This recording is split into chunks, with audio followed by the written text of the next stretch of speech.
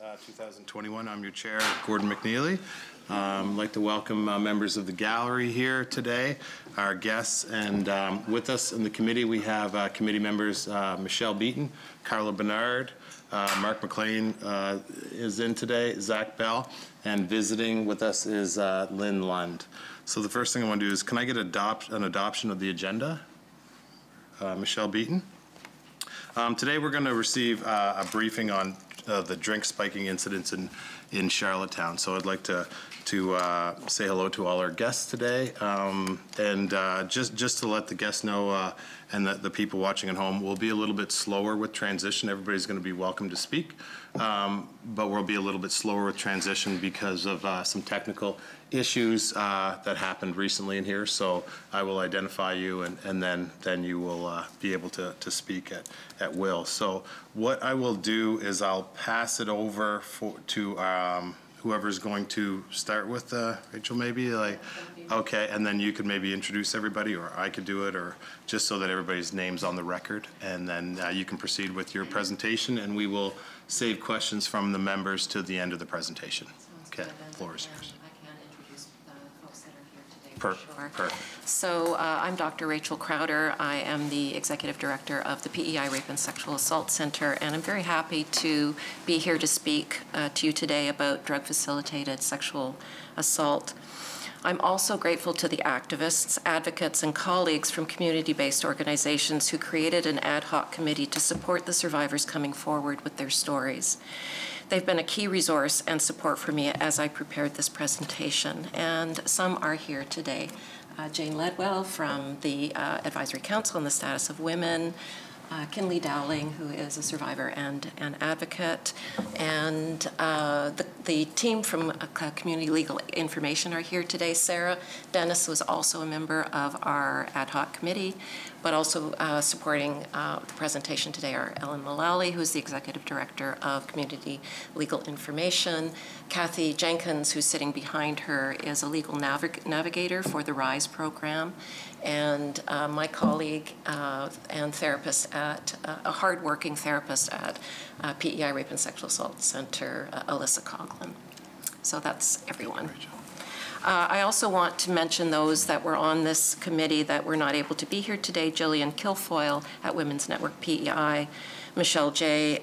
Advisory Council, and Eileen Conboy in her role as chair of our organization PeerSAC, and also the Sexual Violence Prevention and Response Office at UPEI. So let's see, how do I operate this thing? Did that work? No, it turned it off. Okay, we'll try the enter button. Yes, all right. Okay, so this is a very dense slide. So it's just to say that we're here not only to lament the problem, but to suggest some solutions, so ways forward that we can begin to explore, discuss, and implement towards an unraveling and a rebuilding. I will begin with a snapshot of the problem, then some ideas that have been or are in process of being implemented and or used in other places, and maybe some new ideas. This is not comprehensive, but it's a start. I would ask you to make a list of questions as I go through the presentation, and I'll be very happy to answer those questions at the end. There's going to be a lot of information in a very short time, so I have this presentation with notes and resources for your further study and reference. So you would have gotten a USB drive.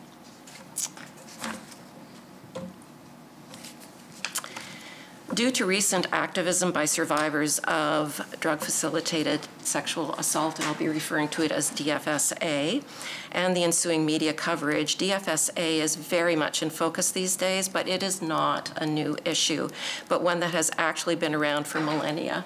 Yes, thousands of years, as it includes alcohol-facilitated sexual assault.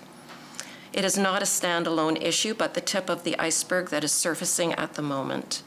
It is a category of sexualized violence, which has to be understood within the context of all types of gender-based violence, which means at its heart, it's about human rights and it's about equality.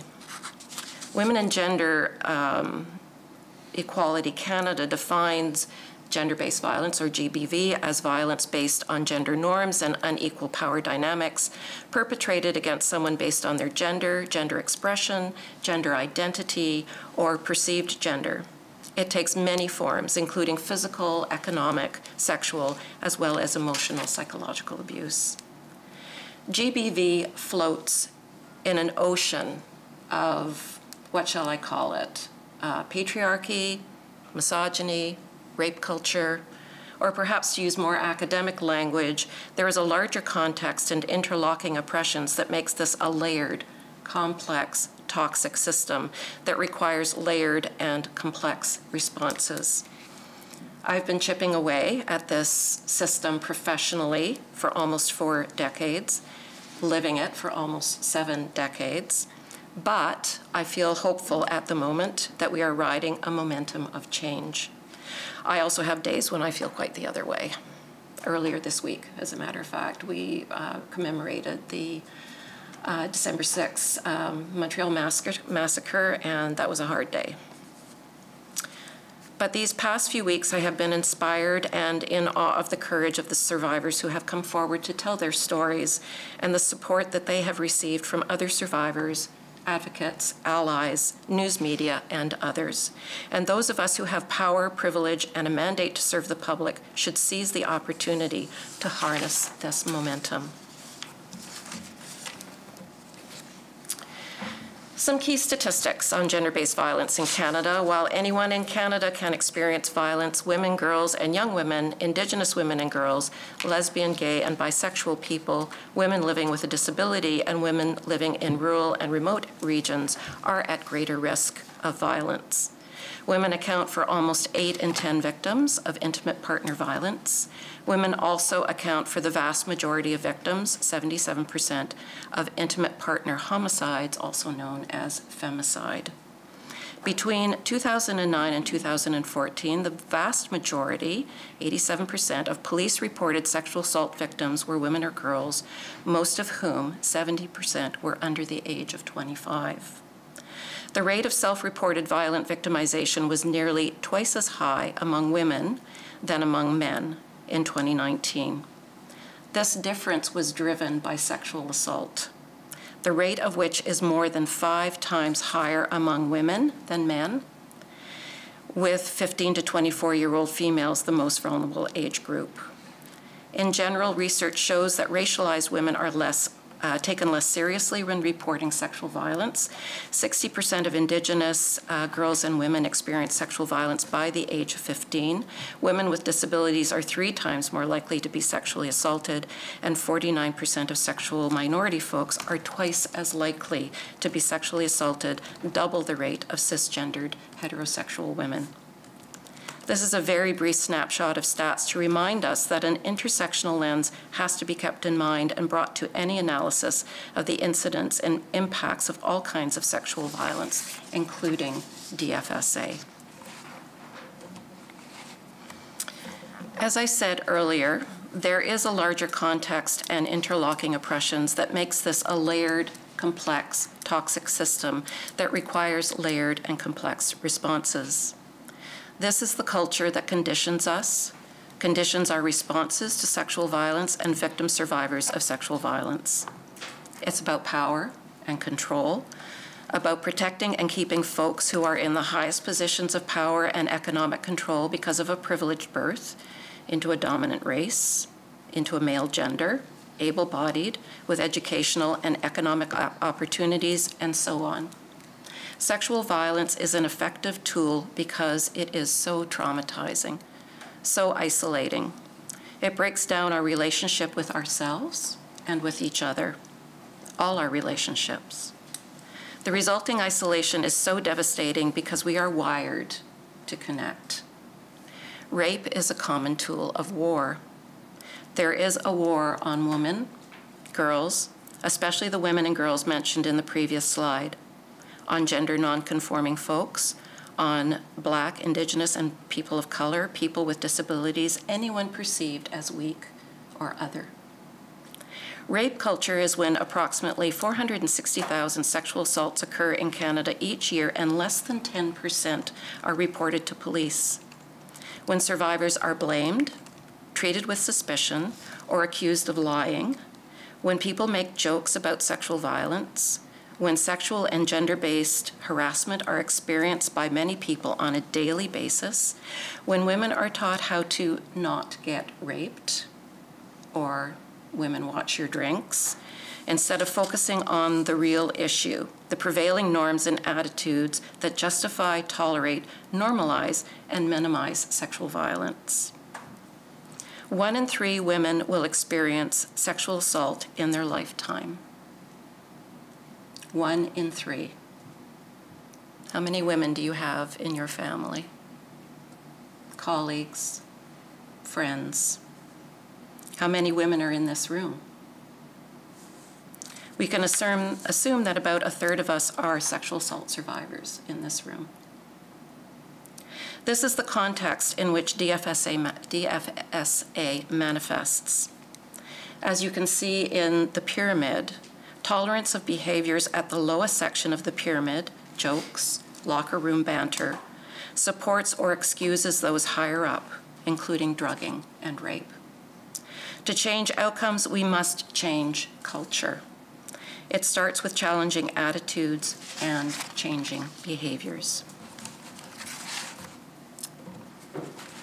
In recent days, I have attended community meetings that have included police who have stated that they have had few reports of DFSA each year. And I will say more about why women don't report and the criminal justice system in a moment, but let's continue to build context and talk about DFSA incidents from other sources to get a more holistic picture. The purpose of the Dumont study presented here, which happened during the period of 2005 to 2007 at Women's Hospital in Toronto, was to determine which persons reporting sexual assault to a hospital-based treatment center may have been covertly drugged and to provide information about whether a sexual assault may have occurred. A total of 184 of 882 eligible participants met suspected DFSA criteria. Mean age was 25.8 years, 96% were female, and almost 65% of those were white. Urine samples were positive for drugs in about 45% of cases, alcohol in 13%, and both drugs and alcohol in 18%. The drugs found on toxicological screening were unexpected in 87 of the 135, or in about 64% of cases, with a positive drug finding and included cannabinoids, cocaine, amphetamines, MDMA, which is also sometimes referred to as ecstasy, ketamine, and GHB. Male DNA was unexpected in about 47% of cases where it was found. Among those persons presenting to a sexual assault treatment center with a suspicion of DFSA, the presence of unexpected drugs and male DNA was common, lending support for their connotation that they had been intentionally drugged and sexually assaulted. Notable in this study is that most unexpected drugs found were not those typically described as date rape drugs. So Rohypnol, for example, was not present. PEI Rape and Sexual Assault Center offers individual and group counseling to adult, that's age 16 plus, survivors of sexual violence of all genders. We currently have a wait list of 10 to 12 months, but prioritize individuals who have been assaulted recently. We try to get them in to see a counselor within 72 hours. We do not operate a crisis line or have staff or volunteers to provide accompaniment to hospital, police, and court. Here is what 2 of 4 of our therapists are seeing in their caseloads at the present moment. All statistics need to have plenty of context in order to understand them, and in this case, we need to keep in mind that we do not always see all the individuals who have presented at hospitals, nor do the hospital ESAS programs see all the clients we serve. Our staff reports that of the above individuals on the slide who have experienced drug-facilitated sexual assault. One of these clients was drugged at a local bar and assaulted recently. She explained that this is not the first time she was suspected of being drugged. There has been other experiences of assaults related to drugging. Some of these incidents have been reported to police in past, no charges pressed. Client did not report the most recent assault, fearful of outcome, and has had bad experiences in the past with reporting both to police and hospital. For other clients with suspected druggings, one person was a recent assault from the last few months, ended up in a stranger's bed, physical marks on body, next morning after leaving a bar alone and not feeling well. No substance confirmed after hospital testing, did report, but does not want to press charges at this point. DFSA occurs when alcohol or other drugs are used to sedate or incapacitate a person in order to perpetrate sexual assault. Important to remember that alcohol has been the drug of choice for DFSA since, who knows, since the beginning of human history when alcohol was invented. There are also generally two categories of DFSA, proactive and opportunistic. Unfortunately, in my view, our criminal justice system seems to be stuck on the idea of judging whether there is enough evidence available to prove the proactive kind of DFSA when drugs are suspected, and little interest in investigating what they perceive as the opportunistic kind of DFSA, exemplified by the usual response to media by police, "Women, watch your drinks." Whichever one we are talking about, it still boils down to the principle and Canadian law on consent, which I will get to in a few slides. But first, let's look at what else has been happening in the PEI context.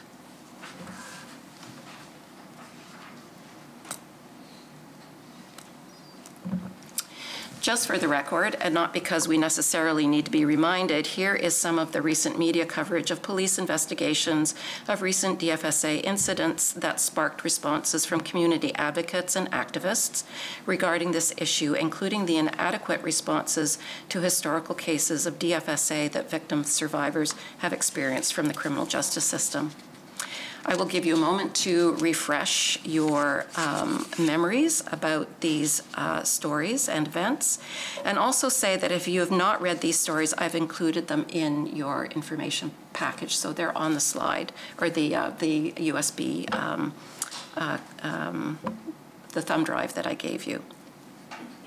I may not have captured the whole chain of events, but it appears that the most current tip of the iceberg experience began with the reporting of drink spiking by Charlottetown police early November, which initiated a number of follow-up media stories with community organization-based advocates, and then the courageous survivor-based activism by Kinley Dowling, reported by Kate McKenna, and Shauna Perry's heart-wrenching story, reported by Allison Jenkins. As I mentioned earlier, in recent days, I have attended community meetings where police have stated that they have had very few reports of DFSA over this and past years, and that these cases are extremely hard to prove because of the fugitive nature of the drugs in a person's system. However, as in Shauna Perry's case, as reported in The Guardian of November 28th, it appears that even when a rape kit is done and the drugs are proven to be present and there is DNA evidence of the male acquaintance and there is blood and bruising on the victim's body, it is determined, or was determined, probably by the Crown prosecutor, that there was not enough evidence to provide a reasonable prospect of conviction. I was stunned when I read the article, and I felt more than just a little sick as well. So let's look at some of the responses to DFSA. Some critics of police services have rightly analyzed some of the problematic interactions with victims who report as not being trauma-informed and the implicit bias or conditioning that we carry from growing up and living in a rape culture. As you may or may not know, in some jurisdictions like PEI, the police must seek Crown approval before charging individuals under the criminal code, and the Crown will only determine that a charge may be laid if it can pass 2 tests. The first is that there is a reasonable prospect of conviction, and the second is that it is in the public interest to do so. So I think the problem here is not just police practices and attitudes, but the whole criminal justice system, including the Crown. I am sure that the Crown's reluctance to prosecute these cases creates in the minds of investigating officers a deterrent, or a handy excuse, for not pursuing these cases, knowing that their efforts will likely go nowhere. I don't know how much more evidence is required than was gathered in the case of Shauna Perry, and I certainly think that this case is in the public interest. It's in the public interest, it's in the interest of humanity, it's in the interest of protecting women and girls. To quote Dr. Holly Johnson, a criminologist and criminology professor at the University of Ottawa, among cases police consider to be legitimate cases, less than half result in charges against a suspect. Dismissal of sexual assault cases then continues throughout the justice system. Half of suspects face a prosecution, and just half of prosecutions result in a conviction. In other words, just 1 in 10 sexual assaults recorded by police as legitimate lead to a conviction. If we factor in the 95% of sexual assaults that are not reported to police, as well as those classified as unfounded, a perpetrator is held accountable in less than 1% of all sexual assaults. This spells impunity for sexual predators. This spells impunity for sexual predators. Shauna Perry's assailant left her bruised and bleeding, suggesting she had resisted, and he ignored it. Shauna's blood panel showed the evidence of rohypnol, suggesting she may very well have been unconscious or slipping in and out of consciousness. Shauna did not take the rohypnol voluntarily, suggesting intent to do harm. When it comes to the reasonable prospect of conviction, the laws pertaining to consent to sexual activity are not as sympathetic to victims of DFSA as we might like to think they are, or as clear as they should be to make the prospect of conviction, especially in DFSA cases, more likely. In her article for the Toronto Star, Alicia Hashem reported on a Halifax cab driver charged with sexually assaulting an intoxicated woman in his cab, and incidentally also beat a conviction for sexually assaulting a drunk woman he picked up and took back to his apartment. Legal Education and Action Fund, LEAF, and Avalon Sexual Assault Centre in Halifax have been working hard on this file with some short-term victories, but ultimately culminating in a loss. The Halifax cab driver has beaten the charges on both cases on appeal. Alicia Hashem wrote, "What is clear is that being sexually assaulted while incapacitated is a real and widespread issue." A Statistics Canada survey from 2014 found that 633,000 people self-reported being sexually assaulted that year, mostly women. Of those, 9% reported that they had been sexually assaulted when they were incapable of consenting because they were drugged or intoxicated. This is a serious problem, says Lise Gotel, a law professor at the University of Alberta. It is important then that the courts clearly articulate the threshold of incapacity with regard to intoxication. The problem is we don't have a clearly articulated threshold. The courts have not done that yet. In other words, there is no clear legal line beyond which someone becomes too intoxicated to consent. The criminal code states only that a person cannot consent to sex when they are incapable. Although I am not speaking to the Standing Committee on Justice and Public Safety, it cannot be ignored that legal reform and supporting organizations like LEAF and sexual assault centers to push for fairer criminal justice system must continue, and we should learn from the Nova Scotia experience to do our fair of legal reform in Prince Edward Island. Also important is working directly with police in reviewing sexual assault files. Using advocate-based case reviews, we look at the files of reported sexual assault that have been cleared without charge being laid.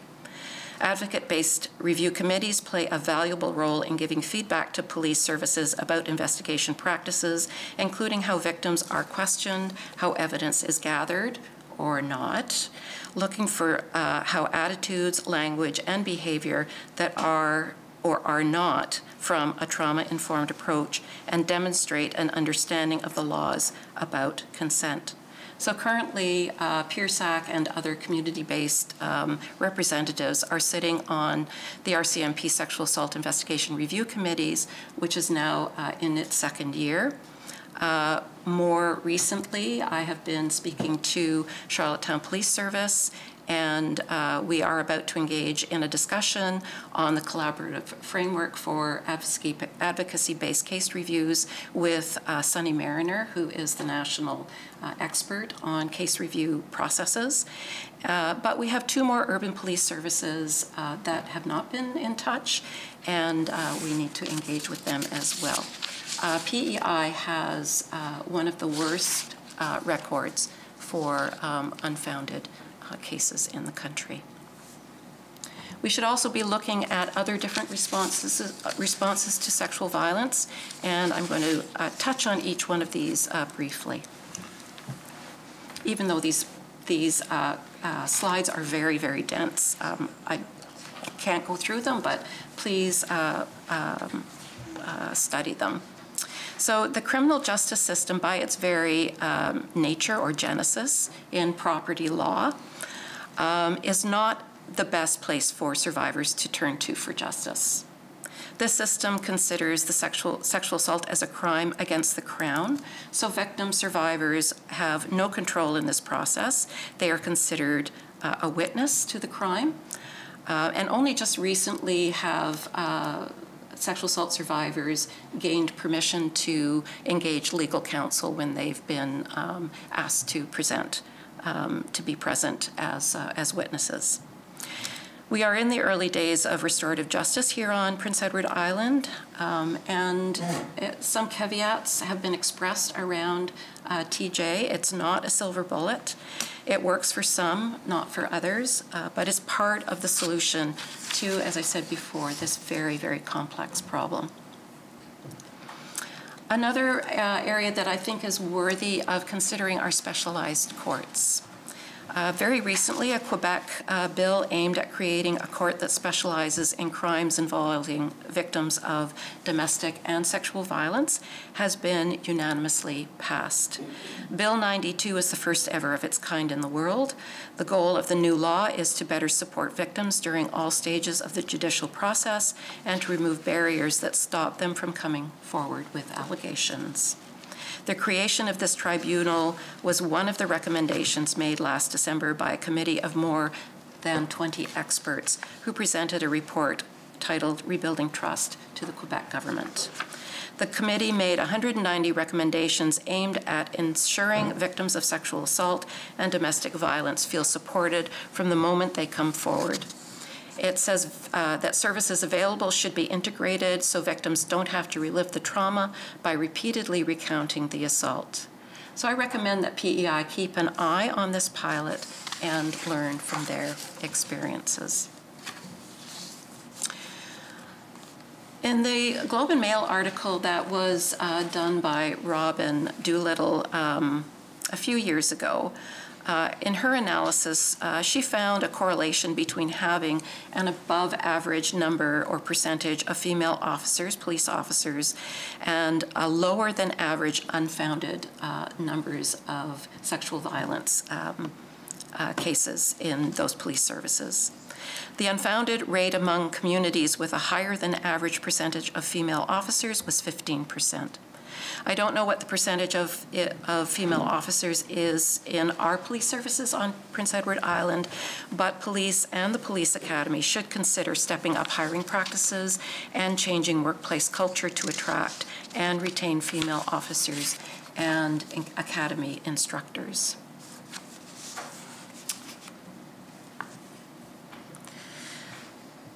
I just need to take a breath and a drink. Take your time.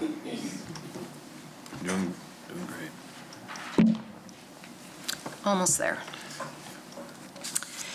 There has been much work done to implement the enhanced emergency sexual assault service model at island hospitals. It has taken literally years to come to fruition, and lately the addition of a third option, or anonymous sexual assault investigation or evidence kits, have taken the pressure off survivors around reporting their assault to police. Third option allows survivors up to a year to give police access. The third option allows survivors up to a year to decide whether or not to give police access to evidence collected and to begin the process of giving their statement. Thumbs up. And thumbs up also to ESAS nurses at the hospital. There are, however, still some concerns about attitudes and behaviors of staff that survivors come into contact with in emergency departments, who, for example, make re-traumatizing comments or treat survivors disrespectfully or worse, brutally. The whole of the staff at hospitals need to receive trauma-informed training on an ongoing basis, preferably in person, as opposed to a slide deck on a computer. It requires time, sensitivity, and learning in relationship to build compassion and understanding.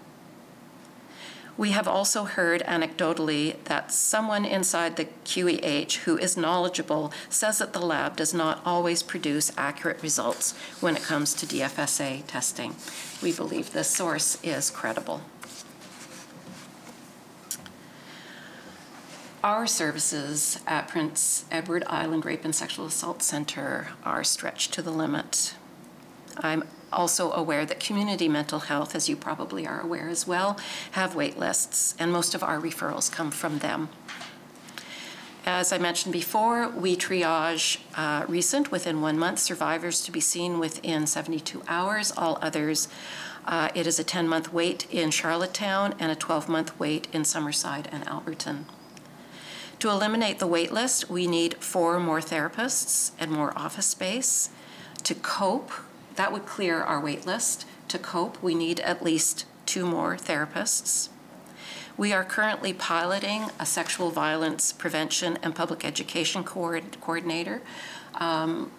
This position and positions like it are absolutely essential to do the community-based education that is needed to change culture at a very young age and throughout all age span, well, the lifespan. But we have funding for a pilot for a year. This really needs to be a permanent and permanently funded position. There's also been a need expressed for 24/7 service response for victim accompaniment, hospital, police, and court. And this is not an uncommon service for other rape crisis and sexual assault centers to be offering, excuse me, across the country. At the current moment, we cannot offer those services. We're already stretched to the limit. Other supports needed for sexual violence survivors. Just as this problem is complex, victims' needs and supports are also layered and complex. Housing, basic income, legal needs, children and child care.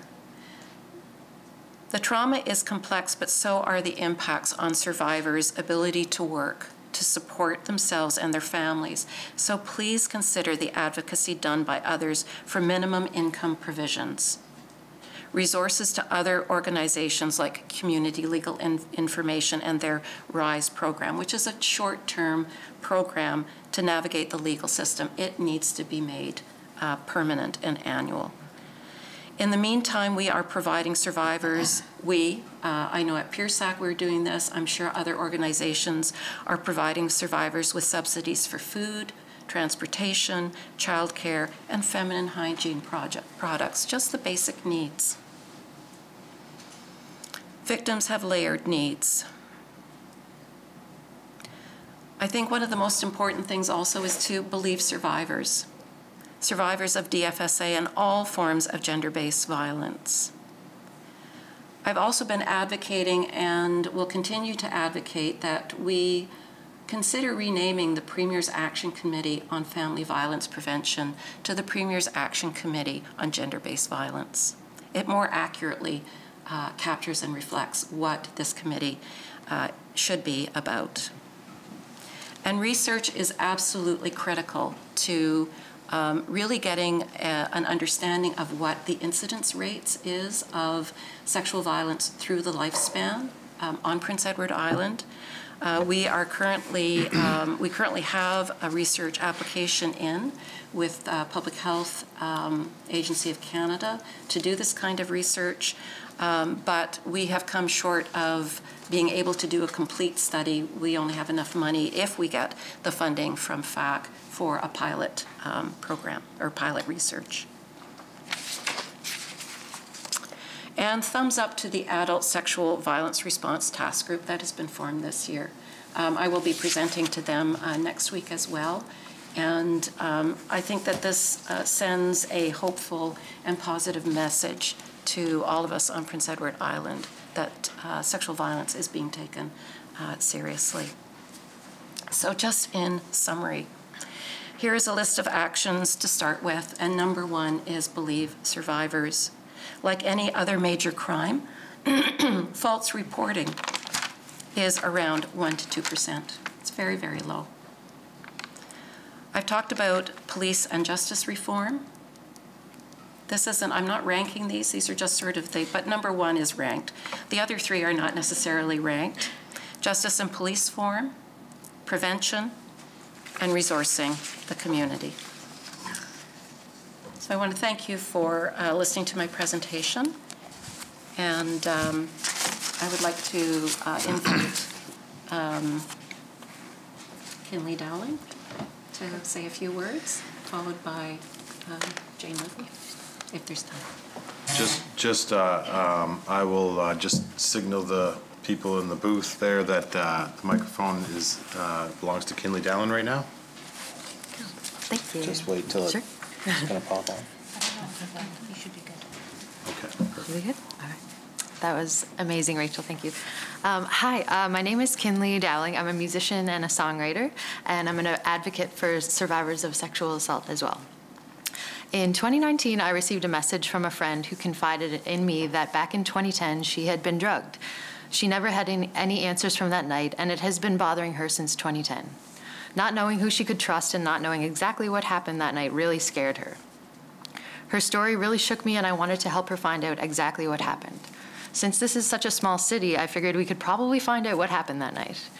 I always keep my friend anonymous, and when I started asking around about Rohypnol being used in Charlottetown, I could not believe how many people came forward telling me that they had been drugged in that same year of 2010.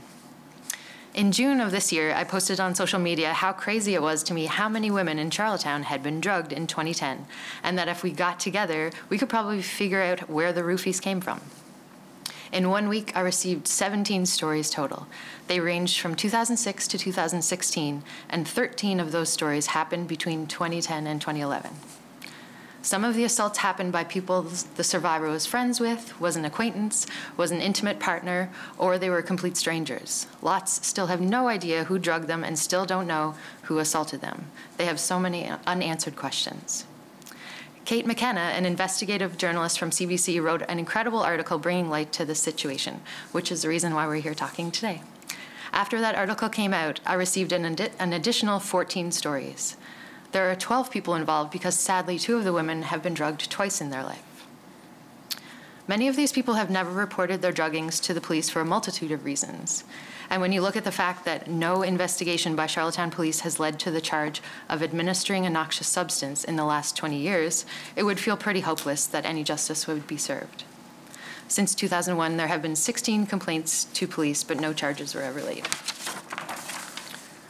The main theme that I've noticed in the stories that have been brought to the police is that the police are not supporting or encouraging the survivors. They tell the survivors there's no point in pressing charges and that evidence is almost impossible to acquire, even if oftentimes the survivor is providing all the details and evidence themselves. In one instance, there was even a confession from the person who drugged and assaulted her, but no charges were laid. Like I mentioned before, 2 of the women were drugged and assaulted on 2 separate occasions.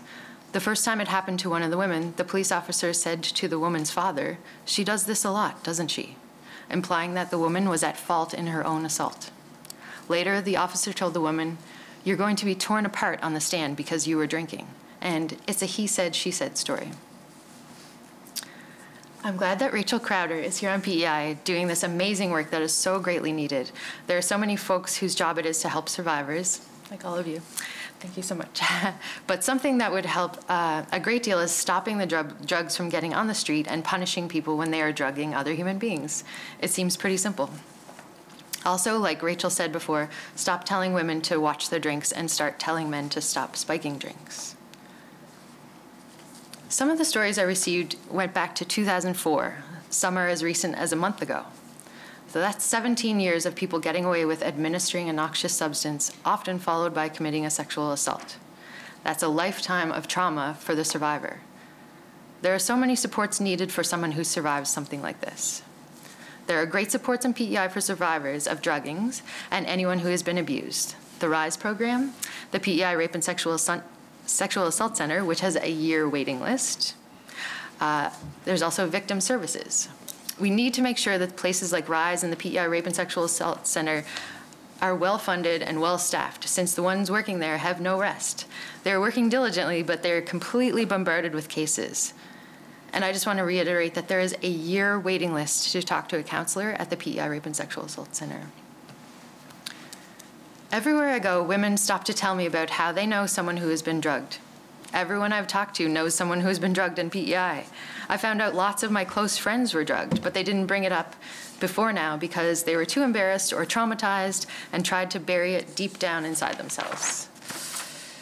So they never had to feel those feelings again. But as trauma goes, it doesn't really work that way. It always finds a way to rear its ugly head. The first step in addressing that trauma is to believe survivors. Thank you very much for your time. Thank you, Kinley. So now we'll turn Jane Ledwell's mic on. I have something that is a handout, and I apologize that it wasn't done before now.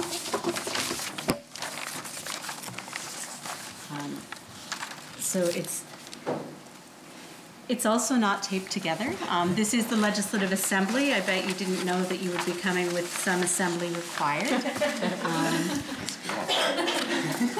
And this is a work in progress, so it is labeled a draft.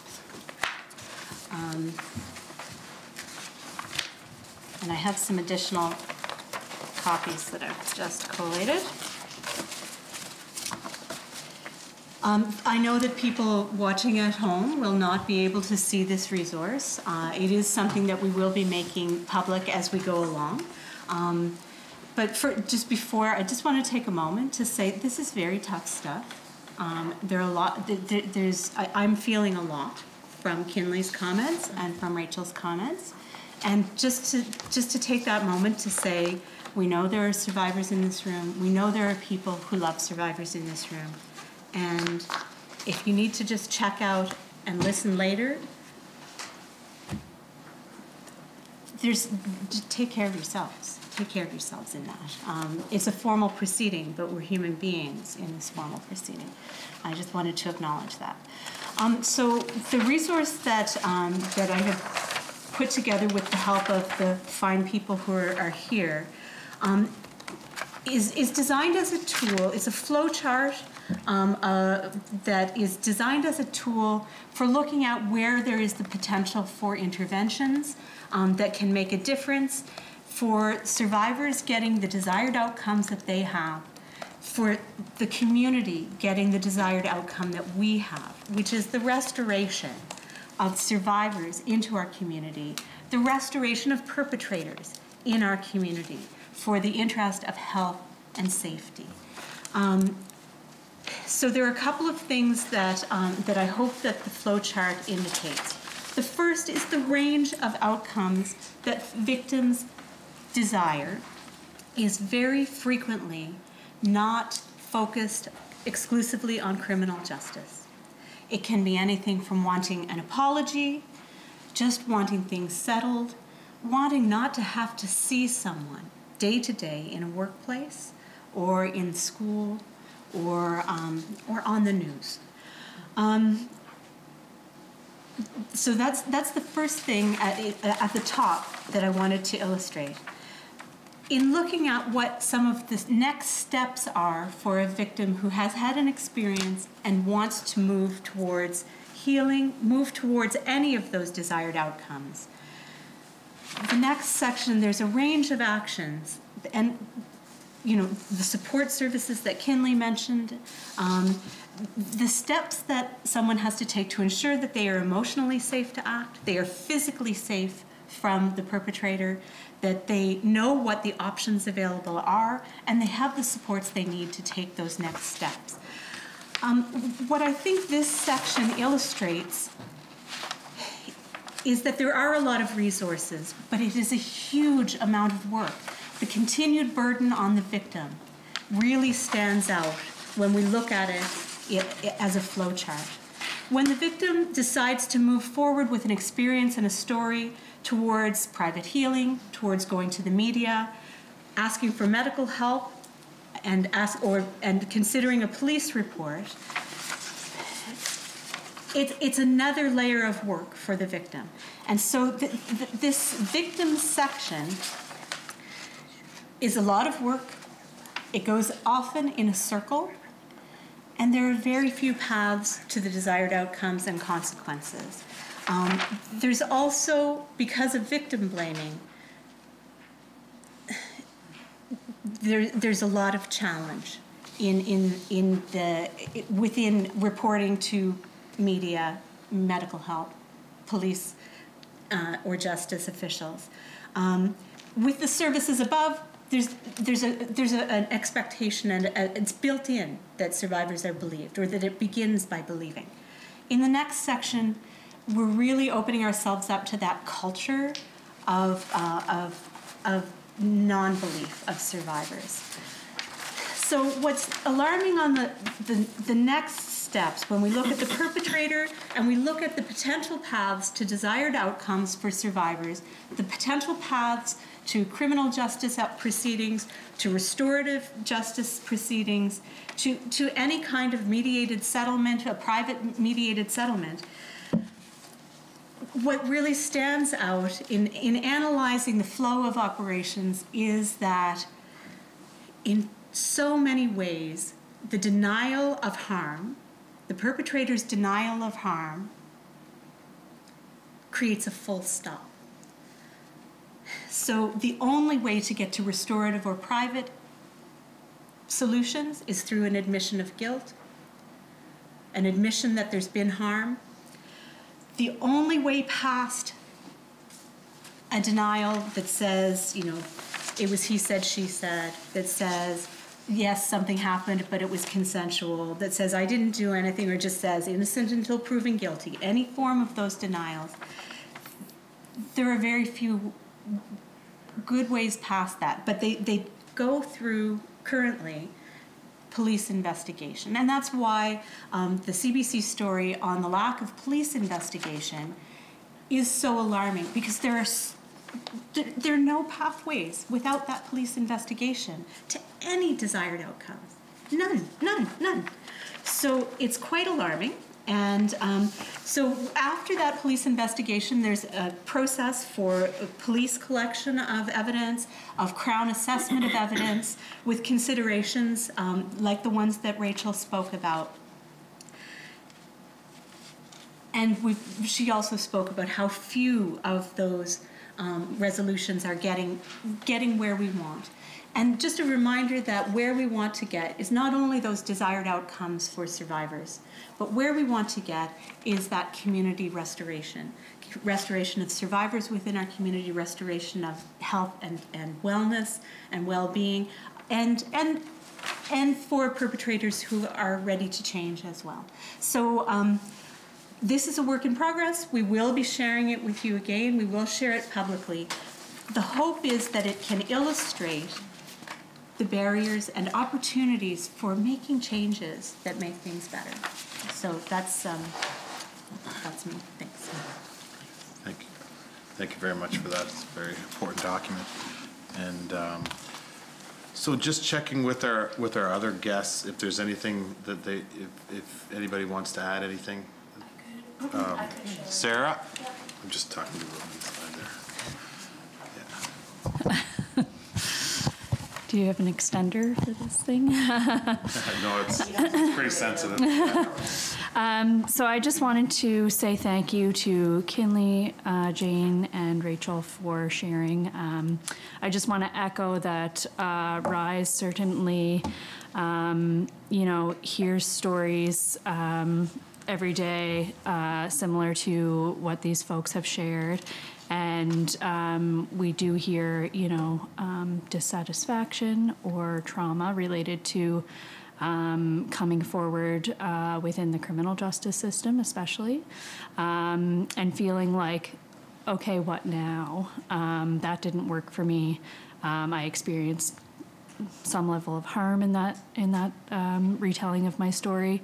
So where do I go from here? And then certainly they may consider civil recourse as well, but can they afford that? Likely not. So I just want to echo that, we are hearing that from survivors all the time, and that certainly there is a need for increased capacity within the community to support survivors. And, the first stage of kind of like building trust in the community for survivors is that they are believed. And they often share that they feel that they are not. So, yeah. Thank you very much. Yeah. Okay. Alyssa was going to be the next to speak. Alyssa. Hi. Hi, everybody. My name is Alyssa, and I'm a counselor at the PI Rape and Sexual Assault Center. Just want to say I'm really thankful to be here. It's the first time I've been in a committee like this, and I'm so thankful to be a part of seeing you all here because I work individually with clients. And so it's a really different experience of being in front of a group of people who are caring and working and seeing it all happen outside of my office too. And so it's a privilege to work with them individually and with you all. And so I just wanted to share a little bit, again, maybe about my work with clients without sharing any of their information, but what it looks like and sometimes how hard it is to show up at our office. And that our office is, it's there it is, like we are supporting survivors. It's our message already, and how much courage it takes to show up to our door and to sit in front of me who they don't know and to say, here's my story. And so I think that really speaks to, wow, the depth of our culture, to say that even at an organization where we are blatantly like, here's our mandate, it is so challenging because there is so much shame around talking about this. There's so much shame around it, and they've held that from the first time they've experienced sexual violence or assault. It's been heard through the periphery our whole lives growing up. And then to show up to our door and say, I am terrified to be here. I don't know who you are, basically. I don't know what's going on. And so that takes courage. And having worked, at the center for about 1.5 years, there's so much connection between the stories I hear and survivors saying, it feels like I can't tell anybody, nobody in their family, even closest friends, they're not talking about this. Or it takes years to come out and finally talk about it. And from the experiences I've heard of clients who have talked to the police right away, or a first response, and having it been, even if it's a family member where response is not held, or their story isn't held with, protection or honor about something that's hurt their spiritual self, their soul, their body, everything. It's so destructive to have this happen to you. So to have it not be held is it's so painful. And I think the message it gives to survivors is, I'm not sure if my emotional, physical, spiritual self is worthy of being protected. And what a message to give to people. You know, that's to have that, and then that be held as I'm not even sure. I'm questioning if my whole self is worthy of even being listened to or protected. What a scary thing. So just to say that that's the depth of the work that I think happens within individuals themselves, going through years and years and years of this work. Like you've all spoken, Kinley, you spoke as well. It's a lifetime of healing from something that's traumatic like this, and it's going to be throughout, I know, my lifetime and way beyond that, of healing a culture that is still perpetuating this. So just speaking to how important this work is, how much courage it takes for people to show up and work through this system, and how hard my clients, the people I work with, how hard they're all working. Like the contrast sometimes, what it feels like, I think, for them between I am working so hard every single day, my clients, to just get through sometimes, to just take care of their children, to find some safety where their perpetrator lives down the street, or they keep running into them and are re-triggered and having intense physical, mental responses to being unsafe, like physically unsafe, is a lot. So they are working so hard, and I think it feels like it's just painful to not see anything else, not that nothing else is happening, but have responses or nothing seems like it's permissive to perpetrators. And that's what's really painful. So, you know, sometimes my job is to refer to other people, refer to CLE and RISE program, refer to other resources, even if it just means getting food or shelter. Great, we start there. And sometimes it's supporting them through the legal system, yes, and that's their choice. And sometimes it's saying, okay, I know Rachael we've spoken about this too, that, you know what, sometimes justice is living a good life. What can you do to survive? How can you and your individual being and in community get through? So that's what a lot of my clients are doing, because a lot of them have not found justice in the justice system. So they're supporting each other, and they come to services that know are listening to them. And they're doing the healing work themselves, which takes a lifetime. So that's what I'd like to share from my side. Thank you. Thank you, Lisa. We will turn the mic over to Ellen Mullally. Thank you. Firstly, thanks for the invitation to be here today, and to my colleagues for presenting. It's not easy. And thanks all of you for being here and listening, because it's incredibly important, because this is where change starts, right? And listening to these stories. And thank you for Alyssa. Like, I'm shaking just hearing, you know, what her clients go through. Really, I think my colleagues and Kinley, you know, they've really said it all today, but I just really wanted to echo the importance of those systemic changes. So looking at alternatives like sexual violence courts, and alternatives to what's currently being provided, because we know it's not working for most people. And there's nothing worse at our workplace. We do help a lot of people, but there's nothing worse knowing that we probably can't help that person. And we probably don't have a good place to refer them. And when we're talking about living a good life and what they can do to carry on and survive. So when we're talking about resources for organizations, certainly yes. I think in the nonprofit sector that's ongoing. You know, there's always more people we can serve and always more people we can help. But I would really zero in on looking at those new ways of supporting victims and getting a little bit more creative with what justice could look like. That's all I'll say today. Thank you very much. Thank you very much. Great. At this time, what we'll do is we have about 15 minutes for questions, give or take. So I'll open it up to the committee if there's any questions at this time. Carla? Thank you, Chair, and thank you so much for being here today. I appreciated you saying, you know, take the time to breathe and process, because no matter how many times you have these conversations, they don't get any easier, and there's always this feeling like nothing's changing. But what is changing is that more and more people are getting loud about this, and more people are finding their inner voice and their courage and their strength, and they're finding power in numbers, and here we are today. And so, you know, where we move forward from here.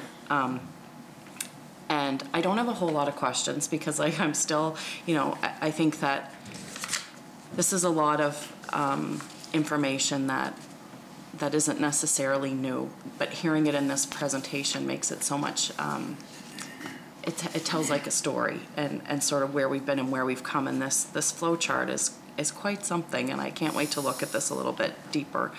One of the questions that I have kind of stems back to some work that I've been doing previously, and just knowing the work, the crucial, important, and challenging work of the PI Rape and Sexual Assault Center. And I know that your mandate is to serve people 16 years of age and older. And I'm wondering if you can speak a little bit where that came from, and kind of just speak to that a little bit. Is that? So, Rachel? So thanks for that question, Carla, because what you've identified is a really big gap in services for youth and children on this island in terms of sexual violence. I've been at PeerSAC for just over 2 years, so I can't answer the question about what the origin of deciding 16 plus was. It was probably because that is the age of majority. I'm not sure. Where we decide a person is an adult or not is a bit of a moving line. I mean, even at the age of 16, around consent, you really, technically any child under the age of 18 who's been sexually assaulted, that needs to be reported to protection, right? Child protection. So, and other organizations, rape crisis centers, sexual assault centers in Canada do include, I think, children up above the age of 12. I think under the age of 12, that's often referred to more to mental health, child mental health teams. And that's the case in PEI. We do get, parents calling us saying, my child has been assaulted. What do I do? And our response, unfortunately, is there's not a lot of options. Really, it's the children's mental health team at Community Mental Health, and of course, Child Protection Services needs to be involved if they're not involved already. So there is a gap. There is and we feel it keenly because we turn away a lot of not only parents but young people who are calling who don't want their parents to know, right? They're age 15, they've had an experience with a peer, so it's in that gray area where the person who has caused harm is also under the age of 18. And so there's that kind of that gray area, but they need support. They want to tell their story, and there's very little that we can offer them. So thank you for asking that question. Carla? Thank you, Chair. It's devastating, given we know what trauma does to you lifelong, and that's exactly what I ran into in trying to support people, is that there was nowhere to send them with their child who had been sexually assaulted. And so I guess I know, in the name of time, I know there's other people that want to ask questions, but I guess my question to you is that an age group that, given if you had the proper resources, that you feel you would be able to support, or do you see that perhaps looking a little bit differently in terms of who may provide that service? Well, as I said before, there are services across the country, sexual assault services that do provide therapy support to that age range, anywhere from probably 12 and older. It does require more specialized training because you're looking at developmentally, different ages and different ways of intervening, but it is possible. And it could be a service that we provided given the proper resources to do that. Thank you. Michelle? Great. Thank you, Chair. And I can't thank you enough for being here. And I know that this, and every day must be such a heavy day for you working to really. We work with amazing people. I know, but it's still, I can just imagine the heaviness that you go home with every day. And so I just want to acknowledge that. And I want to thank you for all the work that you do. And Alyssa, I want to thank you for just acknowledging just how difficult it is for somebody to walk through a door. Mm-hmm. And thank you for what you do. So, I'm going to ask 2 really quick questions, and that doesn't usually come from me, but I think that you've given us so much information here that there's a lot for us to mull over and work on. So, you had mentioned the Sexual Violence Prevention and Public Education Coordinator pilot. Mm-hmm. Can you tell me what department that sits in, and what was the justification for it? Like, I'm sure that you'd had to fight just to get a pilot, and so what was the justification about it not being important to have, that you had to ask for a pilot first before to prove that it was necessary?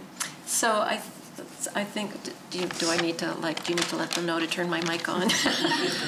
Rachel, I just slipped up there for a second. Okay. That was my fault. I'm used to chairing meetings too, Yes. so thank you, Gordon. So the pilot money came from the Interministerial Women's Secretariat, the Violence Against Women grant.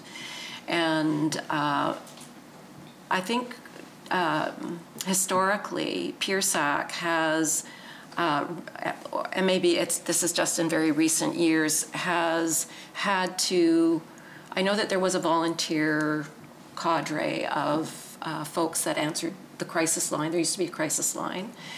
When the Island Helpline came in, it was asked, it was determined that that particular specialized line wasn't required anymore. And I think because it, along with a lot of other sexual assault services in the country, was not adequately funded to do anything but focus on responding. So providing intervention for survivors, providing counseling support.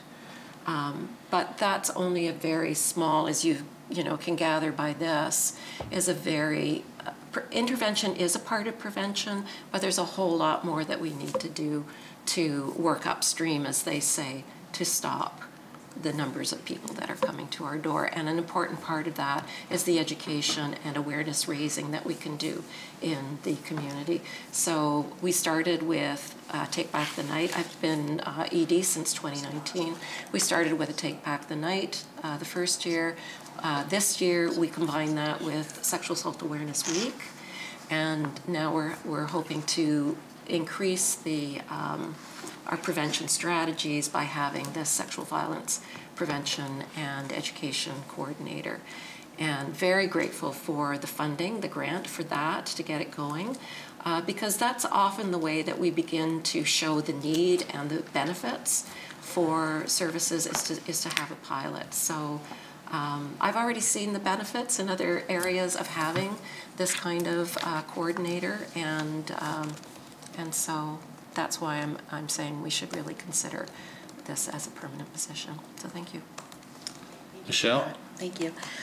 I think my other question then is what you just mentioned, upstream, and we hear that word an awful lot, and I fear that it'll be the new buzzword, but not actually taking action and actually doing stuff upstream, just talking about it. Mm-hmm. And one really crucial place that we need to start addressing is in our education system. And have you had any meetings, or have you had any work with the Department of Education of how can we change, because it's not working? Like what we're talking about here, it's not getting better. I don't think it's getting better. I'm not hearing that it is. So in order to make it better, we have to put it into our education system and really fundamentally change. And so have you had any discussions, or has there been any opposition to really structurally changing how we educate on this? So I don't mind Rachael? answering that. So that's a really great question also, Michelle. And there is work being done in the schools. And as being a member of the Premier's Action Committee on Family Violence Prevention, we have some working groups, and one of those is the Sexual Violence Prevention or Response Working Group with Michelle Harris-Genge, who's the director of IWS, which is now IWS falls under Education and Lifelong Learning, so it's kind of a very happy marriage of lifelong learning, I think, and the minister responsible for the status of women. And so that committee started working on this very issue even before I joined it. And Kinley actually provided the possibility of using one of her songs called Microphone, which created what was called the Microphone Project. And maybe, Kinley, you can talk a little bit more about that. I can't remember what age group it's targeted at. Kinley? Thanks. Yeah, the committee made this incredible curriculum for, I think it's grade 9 health. Yeah, grade 9 health programs across PEI.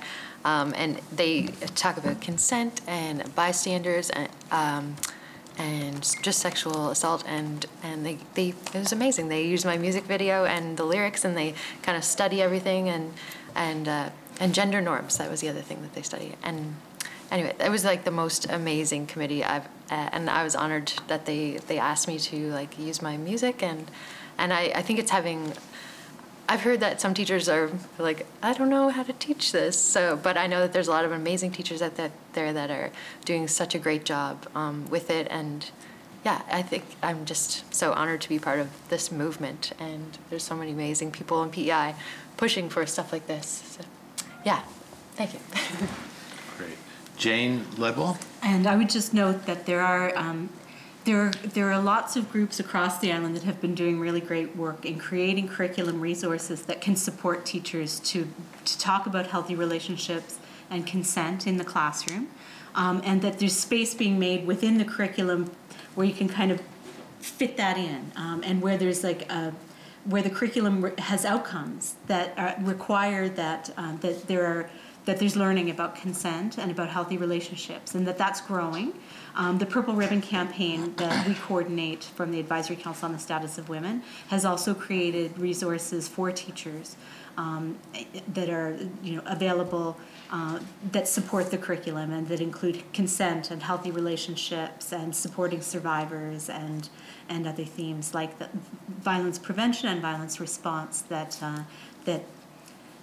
we hope are used well and taken up within classrooms.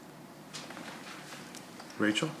And I'll just add to conclude that the Sexual Violence Prevention and Public Education Coordinator would be an additional response because as was mentioned, not every teacher is comfortable talking about this subject. So to have a subject matter expert to support or to lead the module would, I think, be a very valuable resource for those teachers that aren't that comfortable or feel confident.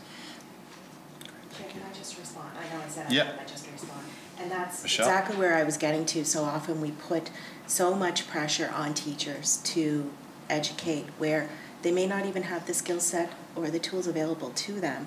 And it puts them in a very difficult situation. And I'm happy to hear that there's that support because not everybody's in the same space. And we'll get there, but it often falls on the shoulders of the teachers in the classroom, and that's very challenging for them because they could also be people who are dealing with their own trauma, and we don't recognize that we are everywhere, and we put a lot of pressure on their shoulders. So I'm glad to hear that would be something that this pilot would also be involved in. So thank you. Thank you, Chair. Zach Bell? Thank you, Chair. And just to kind of touch on the same things that Michelle had reached on, she kind of asked a few of my questions, but I do have one specific, and I do also want to thank everyone for providing this information, first of all, and for providing your first-hand accounts. It's very helpful. I do agree that the position that the Sexual Violence Prevention Public Education Coordinator should be a permanent position. I do think that the more knowledge that you can give previously is so much beneficial. And the reason why I say that is I do have a daughter, and I do coach my daughter's teams, and I've coached many young girls, and the stat that you mentioned about the 1 in 3 women will experience sexual assault, that really stood out to me, especially the fact that when I look around the dressing room of a girls' team that I coach, and there's 17 girls in the room, right? So my question, I guess, and it's kind of Michelle touched on it, and I really only have one quick question, but if that position was to be a permanent position, what other things would you see that this person do to essentially promote that public education piece? I can send you the job description. It's actually on our website. It's been posted. Okay. But some of the other things that they would do is, it would be a job in development as well. So we would be responding to requests from the general public I think it's really valuable to talk to teams, talk to coaches, absolutely. One of the other boards that I sit on is the board of EVA Canada, which is Ending Violence Association Canada, which currently works with the CFL to address gender-based violence within that organization. And since the CFL has started to work with us, they have adopted a zero tolerance policy. So they will not hire players now that have a history of gender-based violence. We're also on a retainer so that if there is an incident of gender-based violence that happens with one of their team members, we'll go in and do critical incident intervention, and we also do training. Like, we're not just doing intervention, we're doing prevention training, so awareness raising and so on with team members. So we've got our sights on hockey players next. But the CFL, that's very gratifying work, because that's a big part of that culture, right? That locker room banter that we talk about, that supports what happens further up on that pyramid. That's good, Chair. Thank you. Lynn Lund. Thank you, Chair, and thank all of you so much for being here. This is a difficult conversation. I'm the justice critic for the opposition, and I've been in contact with a number of your organizations and a lot of these individuals on all different things. I'm going to head in a different direction than the questions that have been asked so far.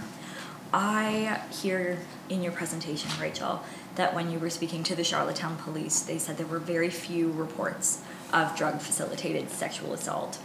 And I think the women in this room hear a disconnect with that.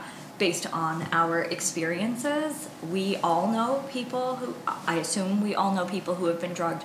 We have all heard these stories. So there's clearly a disconnect between what is getting filtered into the police and what we know is happening in the community. And I see a huge problem there. So I suppose I see two gaps. We need to figure out how we're going to filter that information to the police, and then we need to know they're going to do something with it as a starting point.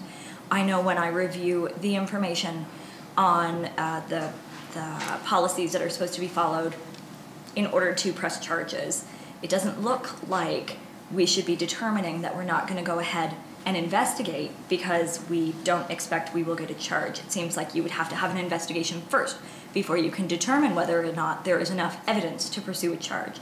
So that feels backwards from my perspective. And I'm just curious if you have comments on that, or if there are any other crimes that you can think of that we determine we will not be pursuing charges before we have done an investigation.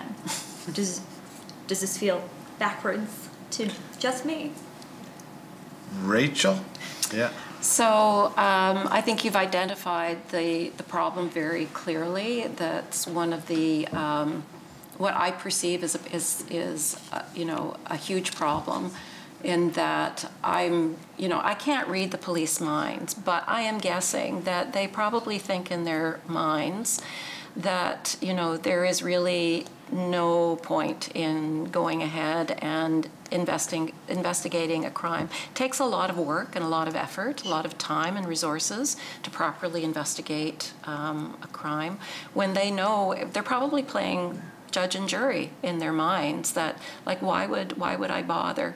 I mean, they may not be thinking this out loud in their heads, but I'm guessing that there's probably some narrative in the background saying, why would I bother, you know, to invest a lot of time in this and possibly re-traumatize the victim when it's not going to go anywhere, because we know statistically that when it goes up the chain in the justice system, there's the barrier at the Crown, and there's also the barrier in the courts as well.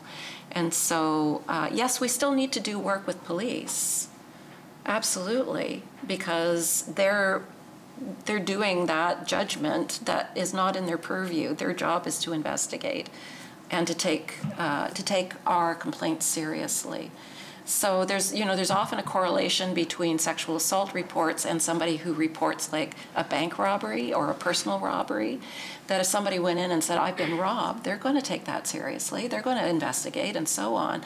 Someone else, a woman goes in and says, I've been sexually assaulted. I've heard survivors say that as soon as the police starts hearing their story, they're basically closing their notebook and putting it back in their pocket, you know? So, and I just want to clarify one statement that you made the statement that you referred to. When I said that police were reporting that they had received very few complaints, I was not just saying that was Charlottetown Police. There were other services there at that meeting, and that actually came from someone who was not Charlottetown Police. So I just want to clarify that. Very quickly, follow up. Thank you, Chair. I appreciate that clarification. I will try to be quick on this point, but when we're talking about date rape drugs in particular, apart from all other types of sexualized violence, it is my opinion, and based on what I've heard from a lot of people who have experienced drugging, it does not seem that someone who is purchasing date rape drugs has decided to do this as a one-off. I cannot help but see this as a public safety issue. Even if we do not have enough evidence to pursue charges for one individual when they come forward, I think if we're looking at the systemic nature of the fact that this individual is very likely to try this again if he was successful, that there is a public safety component involved in an investigation that may not have anything to do with whether or not I can get a conviction on an individual's case alone.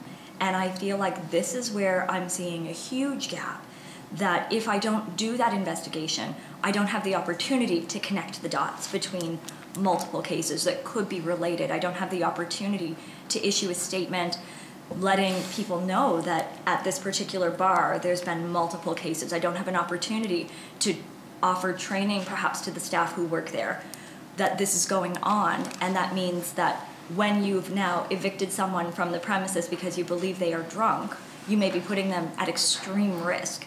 It feels like there's a huge gap that happens when we don't investigate this, and I'm just curious if that is reflected in the work that you're doing, if you're also hearing that gap and that lack of connected dots. Yeah, absolutely. Yeah, Rachel, yeah. So I would just draw your attention back to one of these slides around drug-assisted sexual assault, that there's the proactive and there's the opportunistic. And I think both of those need to be addressed. So it's not just about drugs. Yes, that does indicate predatory behavior, absolutely. But there's also predatory behavior in opportunistic.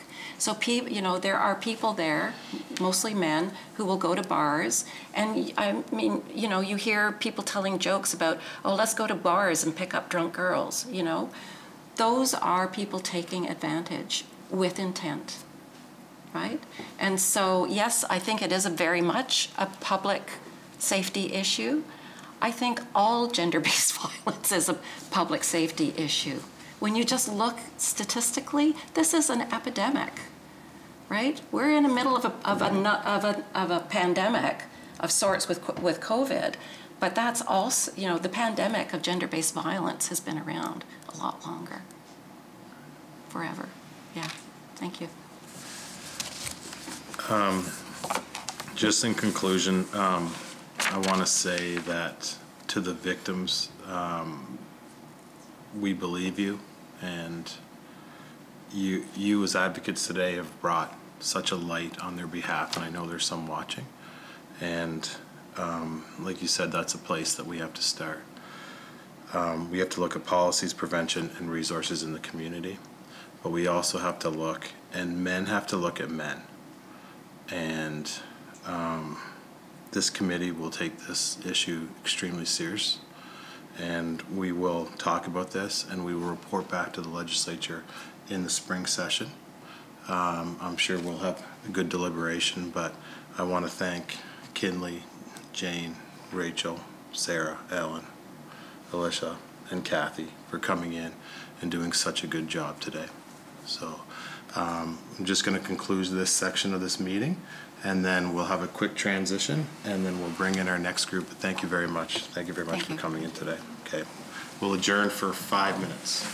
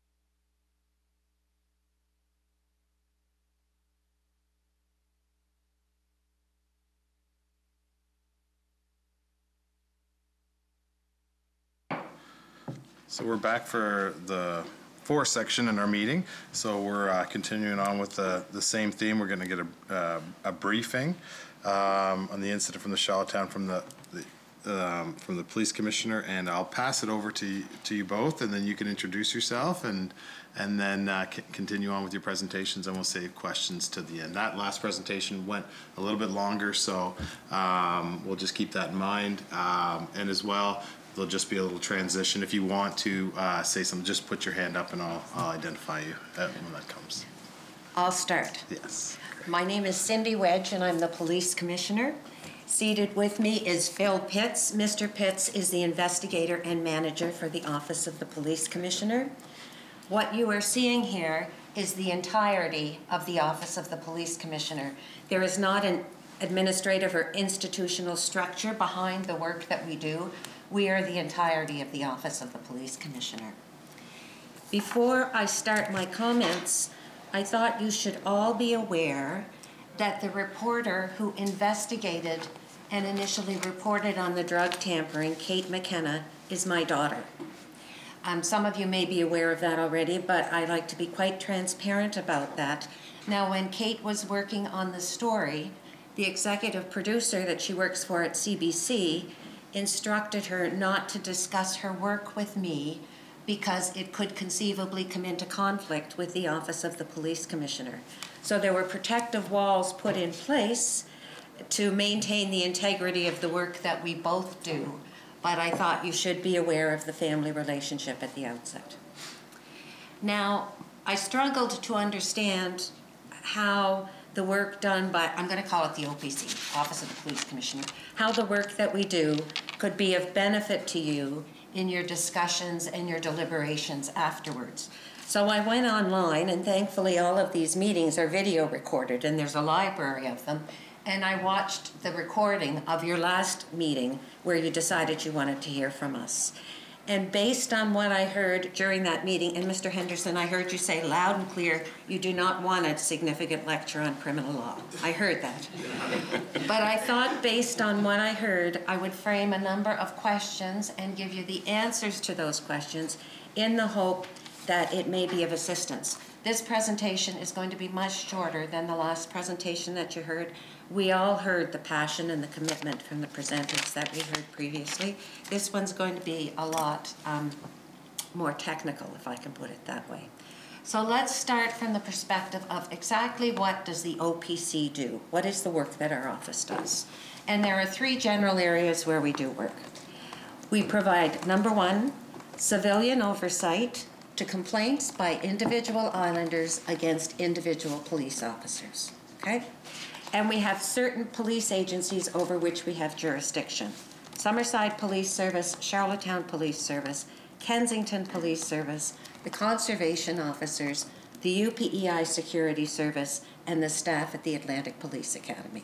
So those are where we have what we call areas of jurisdiction. We have nothing to do with the RCMP. They have their own complaints process. So that's the first thing that we do. We provide civilian oversight. The second thing that we do, the Attorney General is ultimately responsible for policing in the province. He issues documents called directives to police agencies saying, here's how I would like you to do your work. It's on everything from the types of training you have to be a police officer, to the kind of security clearance you have to pass to be a police officer, to the kinds of communication and records management systems police agencies have to have in the province so that they can communicate with each other.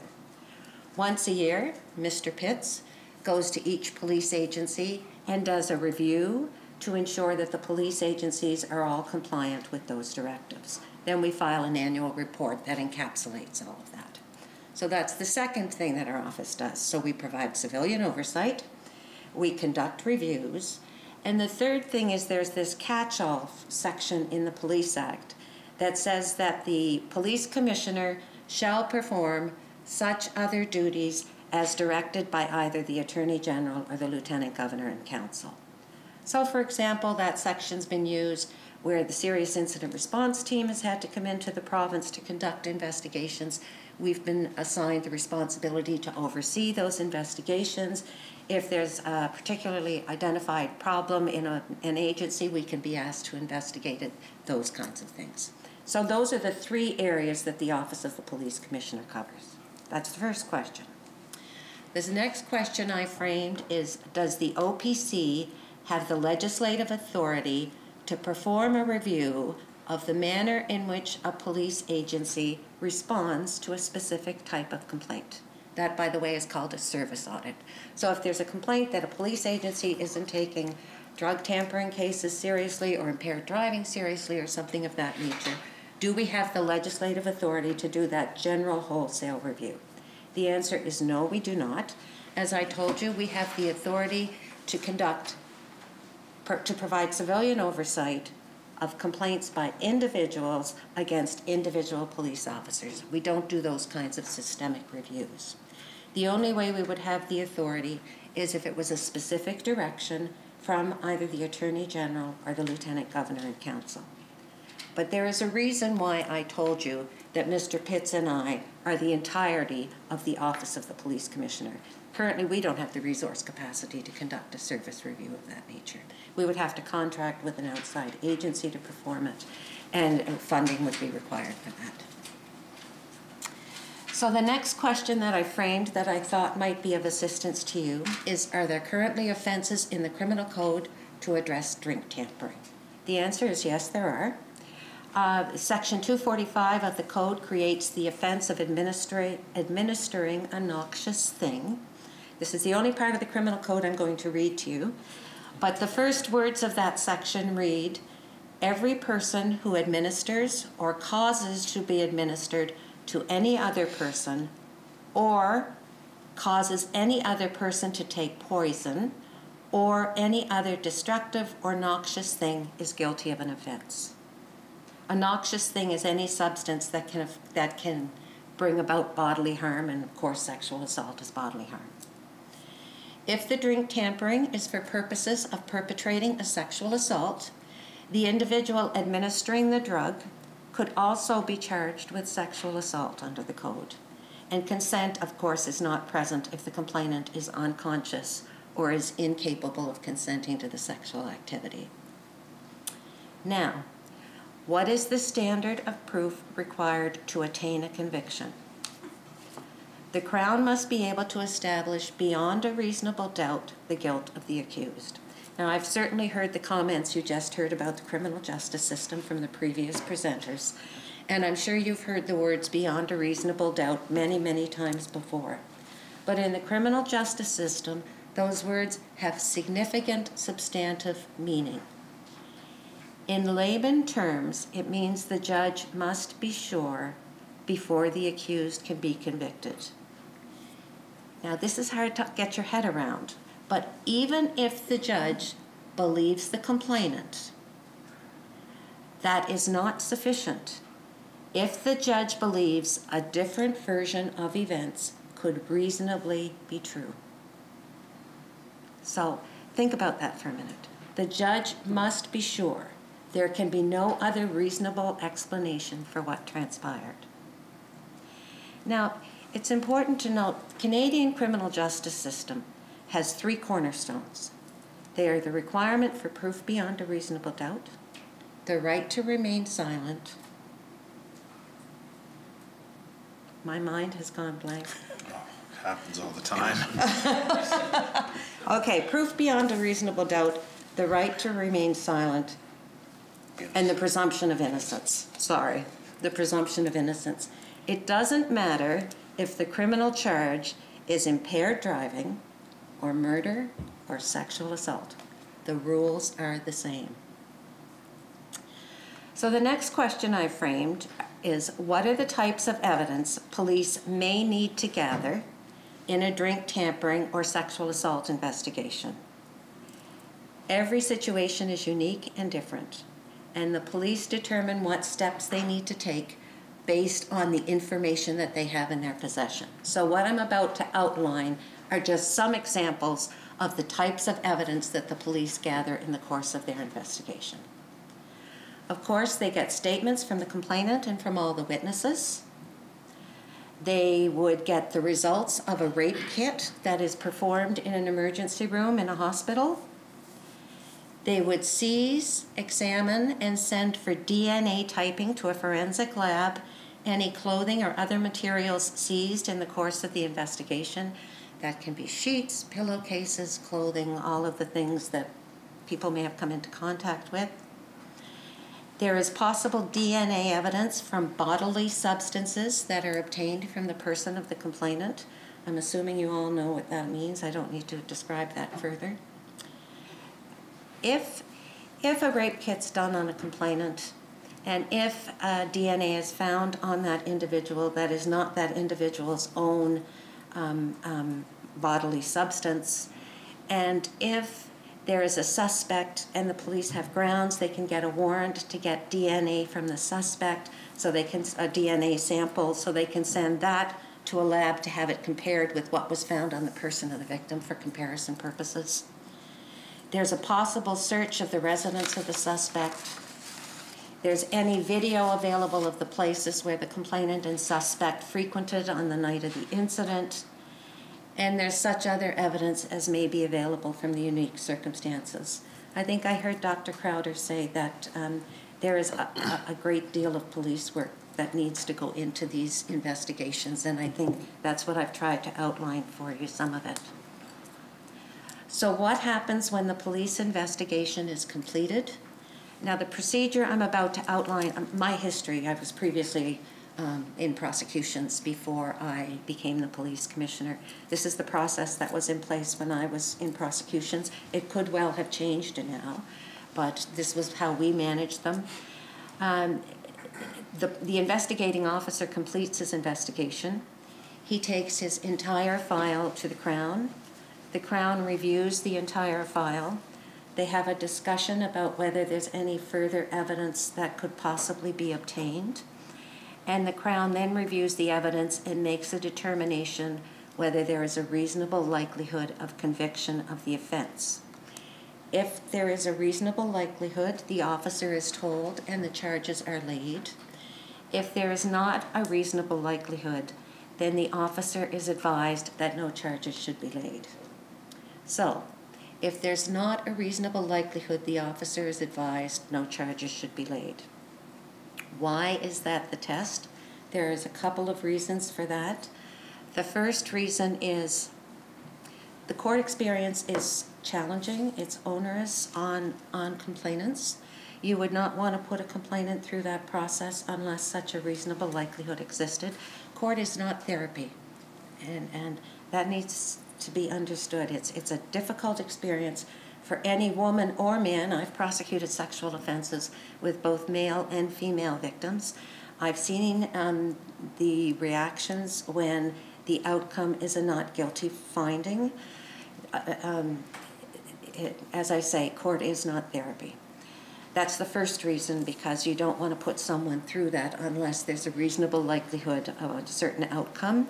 The second is, in our justice system, if you prosecute when there is not a reasonable likelihood of conviction, that is seen as persecution and not prosecution. So that's why the test is so high. Now that's the background information that I thought I would provide to you. When I watched the video of your last meeting, I was trying to get my head around what exactly is the question that this committee is trying to answer. What's the specific question? Is it, can anything be done about the series of situations that occurred in 2010, 2011 that was documented in the media reports? Is that your question? Or is the question, is there anything this committee can do so that in the future these situations are handled differently? And I heard Dr. Crowder give you a series of recommendations as to what you can do differently. She's certainly far more experienced in that area than I. But let's start with the question of, can anything be done about the allegations from 2010, 2011?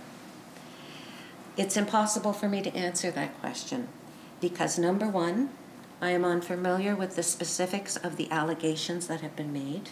And let me tell you, with a lot of experience, you do not give an opinion on those files until you've read every sentence of every paragraph of every page. So I don't know the information to answer that. But secondly, it's always possible that the Office of the Police Commissioner will be called upon to perform one of its functions in relation to one of these complaints. So I cannot express an opinion that might create a reasonable apprehension of bias. So I can't answer that question for you. So the second question is there anything the Standing Committee can do to have these situations handled differently in the future? And Mr. Henderson, I'm not meaning to pick on you, but once again, I heard you ask the question, is there some kind of a legislative amendment that we can propose in order to maybe change some outcomes? Criminal law falls under federal jurisdiction, and only the Government of Canada can legislate in that area. As I said, the basics of criminal law, presumption of innocence, right to remain silent, and the need for proof beyond a reasonable doubt, those apply to all criminal offenses. So from the perspective of legislation, I do not believe there's anything that the government of PEI can change, not in terms of the substantive proof of the offenses that would be charged for this type of behavior. As I said, my presentation was much shorter. That completes it, but I'd be pleased to answer any questions anyone may have. Thank you very much, Ms. Wedge. The committee is at your disposal to ask any questions, so we'll start with Carla. Thank you, Chair, and thank you for being here today. I guess in trying to figure out our questions, recognizing that, you know, that your scope is very limited. And so I guess my first question would be, do you see any value in, and you had also mentioned how obviously, you know, you're kind of maxed in terms of what you can handle in terms of resources and that sort of thing. So I'm wondering, I guess this is kind of a two-part question. Do you see value in kind of widening the scope of the commissioner, and what resources do you see you may need in that?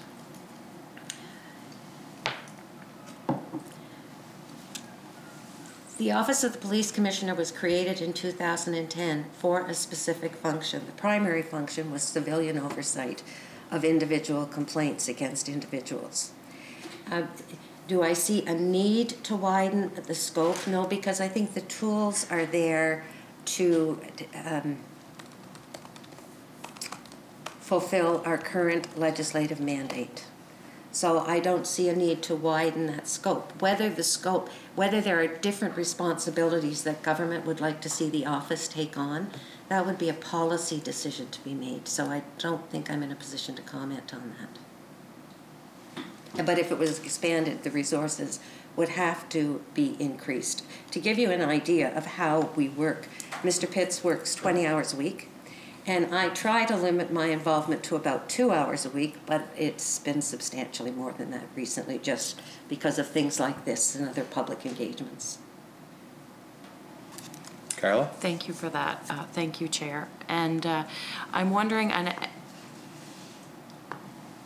how many complaints have been filed with your office in terms of kind of civilian complaints against police officers who they feel did not handle their situation properly, or they had kind of some personal complaints in regards to the specific time frame of the druggings? Are you talking, how many complaints have we had about drink tampering? Yeah. Is that your question? Because I mean, we cover complaints. Police officers have to follow a code of conduct. So we can have complaints about everything from the officer pulled me over and he was rude to me. So I need to understand exactly what your question is. Well, I guess maybe I'm not understanding the scope of kind of what sort of complaints would come into you. So what sort of complaints would you be dealing with from civilians if we consider this specific topic and time frame? What might be some, or even if you want to make it more general, what would be some complaints that you may receive or could potentially receive? Mr. Pitts will answer that. There's a broad range of complaints that we receive. They could range from, like the commissioner said, someone was rude to me, someone used excessive force, someone didn't have proper authority to arrest me. The police were disrespectful when I made a complaint. They didn't understand my complaint, or they dismissed me. It's a broad range of things. Carla? Thank you, Chair. And so, I guess, I guess if I could be specific on what the topic is today, we've had one complaint that concerned drink tampering and the police's attitude. okay, thank you. Okay. That was my question. Okay.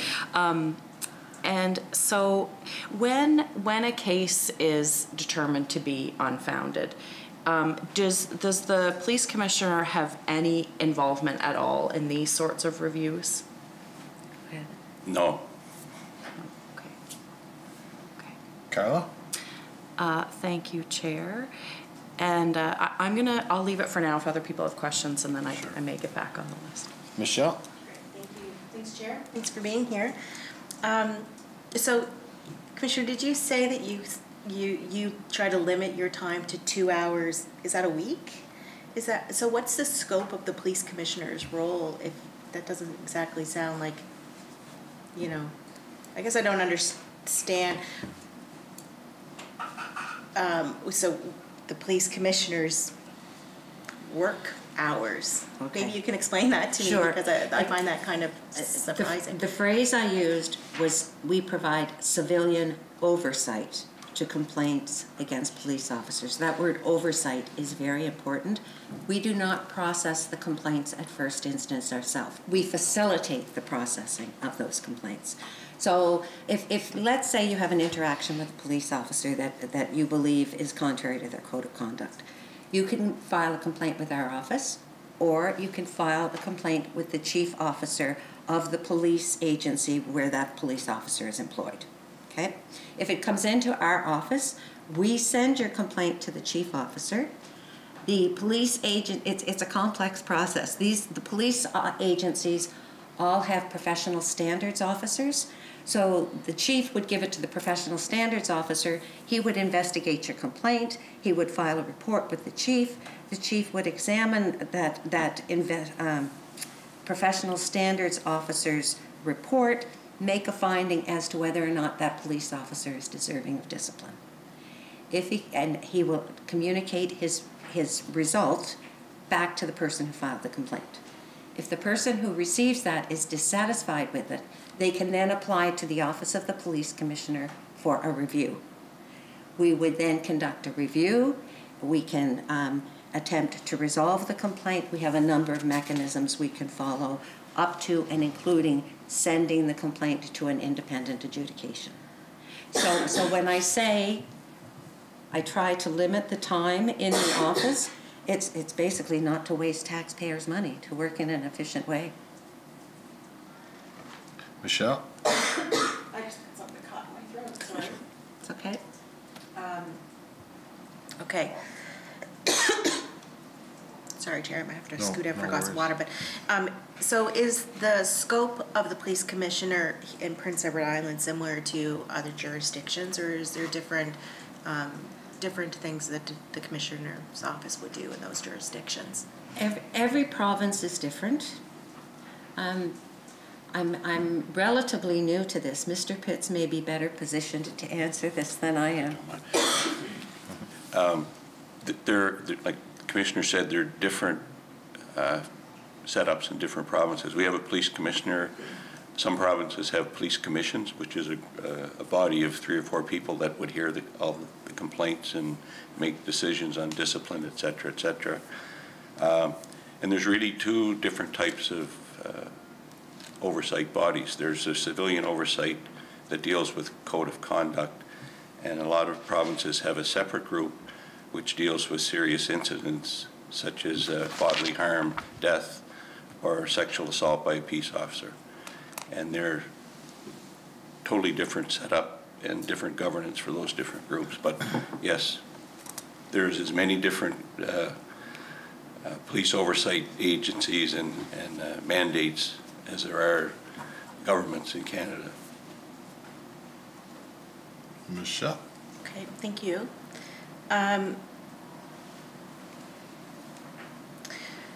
So, I guess I'm going to go to a police. If somebody has a complaint and they're filing a complaint, especially if it's somebody who has experienced trauma, that whole experience of going through that police investigation in the first place and the reporting and all of that, we've heard from the group that was here prior, extremely difficult just to open that door, just to open up that conversation. And then if they don't feel like they've gotten their complaint resolved to how they would expect it to have proceeded, they would then file another complaint with the same police department of how they were treated during that investigation. And it's only if they go through that process then that they would ask for the police commissioner to review that complaint. Is that? That's correct. That's quite a process for somebody who's experienced trauma to go through. Not really conducive of creating an environment that's actually going to happen. It's the manner in which it's structured in the Police Act. The Police Act is the legislation that creates the Office of the Police Commissioner, and that sets out the manner in which we are to perform our function. Okay. Sure. One more and I'll let somebody else go, and then I'll get back on the list, Chair.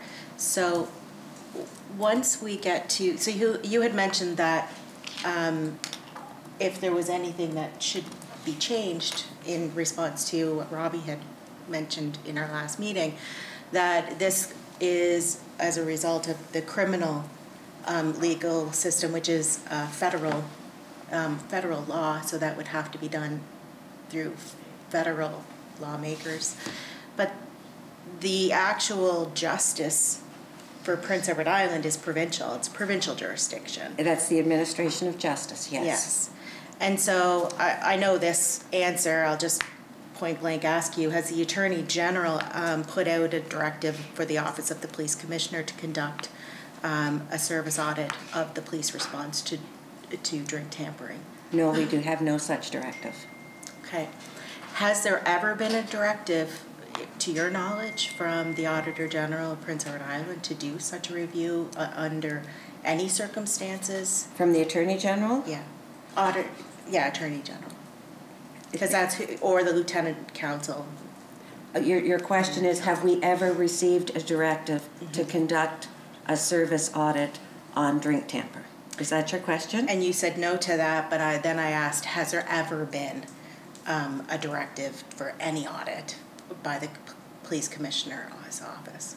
Police Commissioner's office. Just they issue directives on training, job requirements, that sort of thing, but not on, we don't do an audit of actual investigations. That's not in our mandate. Just one final. Okay. Yeah, one final. And so just so that I'm clear, if you are hearing or if there is reports, in the media or anything like that of something that would maybe raise concern because there's been several cases of it happening, there would never be an instance in which the Office of the Police Commissioner would initiate their own investigation? I'm going to take that one. Go ahead. I said the Office of the Police Commissioner and the role of the Police Commissioner is created in the Police Act. The Police Act sets out what we can and cannot do. We cannot exceed what picture it as a fence around what we can do. We cannot exceed our jurisdiction. We can only do what the Police Act authorizes us to do. We do not have the authority to initiate a complaint ourselves. There must be a member of the public who initiates a complaint. So what you're describing, we don't have the authority to do. Okay. Thank you. Thank you, Chair. Thank you. Rob? Yeah, thanks. And I have to admit, a very succinct presentation, and I find that rather refreshing. Very, very clear. So it's sort of a little intimidating to try to ask a question with that kind of answers coming back. But we in the political sphere tend to be a little more gray versus black and white, right? But anyway, one question that did kind of come up, and you'd mentioned that the RCMP is not under your jurisdiction in any capacity. But I'm raising the question about, the RCMP has a contract with the Department of Justice to provide policing services to those that don't have policing services. You mentioned quite a list of a few municipalities in the UPEI and whatnot. So is that not a reason why maybe we should, like the Minister of Justice should be outlining to have that under the Police Commission too? I mean, you may have to have the more resources to kind of oversee that, but that would be probably 90% of the geographical region of the province that would be under the RCMP. I'm just trying to get a better sense of how those police officers are protected from, by having a commission that can verify and create all the facts, but maybe you can elaborate a little bit more. Should that be under the commission and as part of the contract, or what is the process that the RCMP goes through under the same circumstances? The RCMP have their own civilian complaints process. Mm-hmm. As to the details of the contract between the Government of PEI and the Government of Canada for the provision of RCMP services, I can't answer your question. Rob? But I sort of look at it as, should it maybe, well, I know you can't technically answer that, but I'm kind of questioning whether it should be included in the contract that it falls under the police commissioner, because, we want some standards in the processes that unfold all across Prince Edward Island, and I know that's more of an opinion I'm asking you to do, and by your answers so far, they're very succinct and very black and white, so you may not have that answer. But I just kind of wanted to make that statement to sort of say that is that something that we as legislators can instruct the Minister of Justice to review that and see if that makes sense? That would be the only answer we could do. Once again, that's a government policy decision. Right. So it's more of a policy answer. Yes. Okay, thanks. Great, thank you. We have Michelle on the list. No, I'm okay. Okay. I just have a question about, to wrap up about, so the UPEI, for example, it's UPEI, there's student police there. No, they're security police, not the student police we knew when we were back in university. Okay. The guys with the bands around their arms, those days are over. Okay. Okay. Okay. They're security police officers. Security, so they're actual police officers on campus? Under the Police Act, they're called security police, but they are required to be compliant with the directives of the Attorney General. So they have to have all the basic training.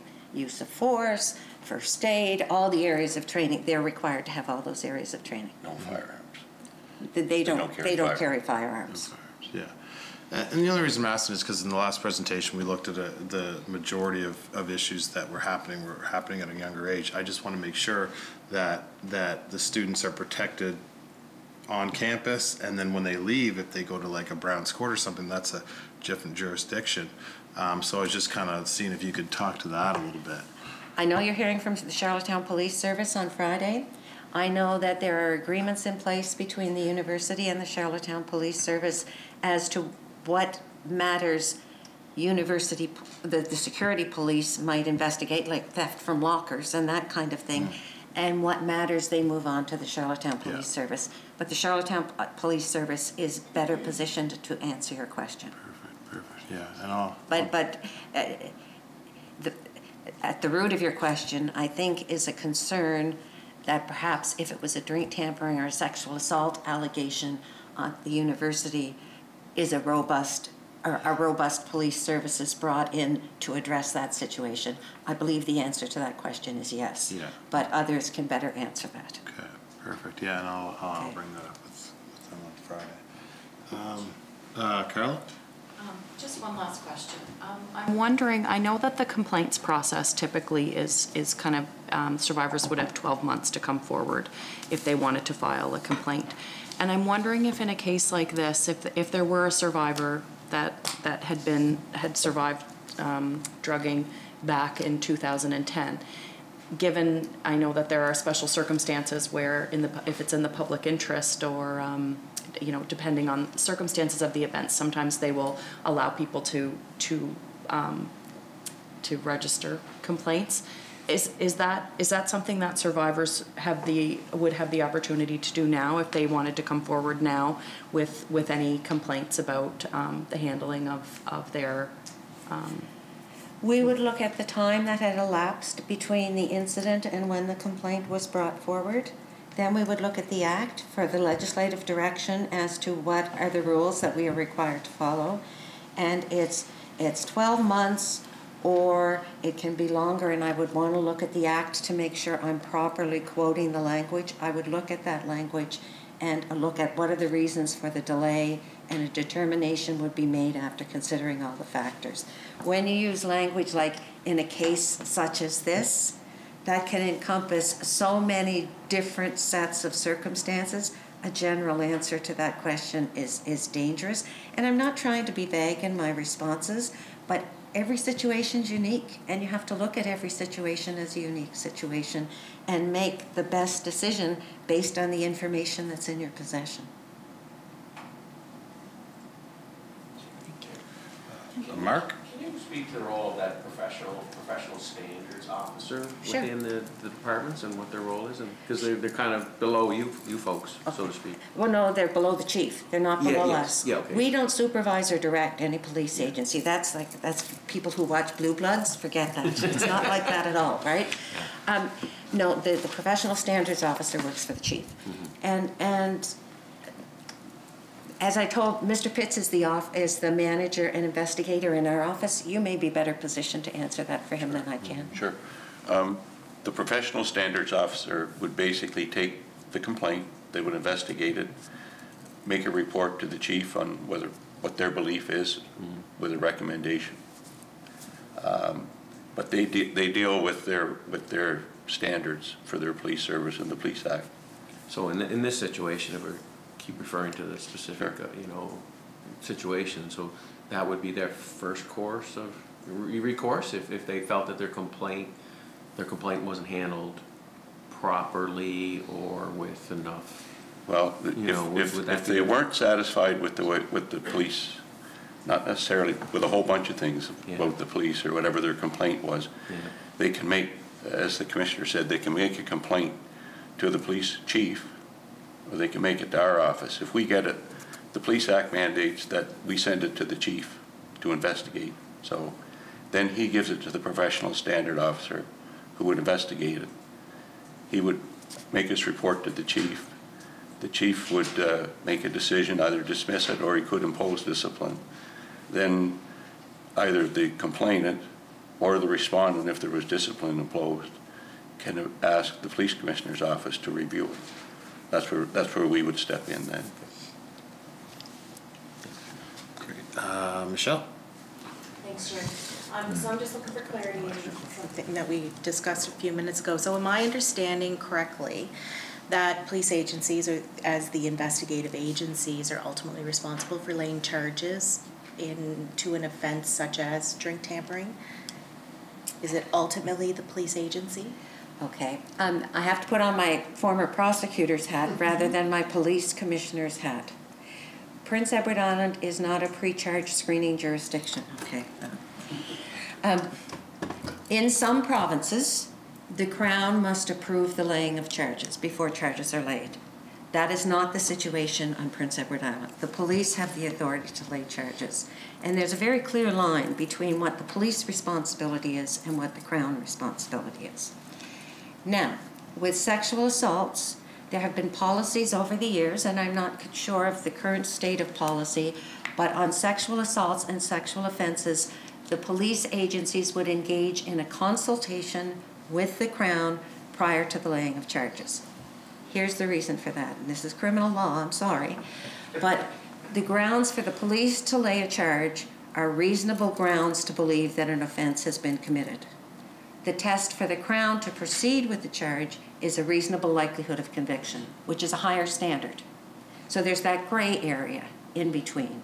So conceivably, and this is just conceivably, you could have a police officer laying a charge and the Crown going right in behind him and staying it, which doesn't make the administration of justice look very good. People should be knowing, everybody should be in agreement in terms of what is the appropriate resolution with respect to this.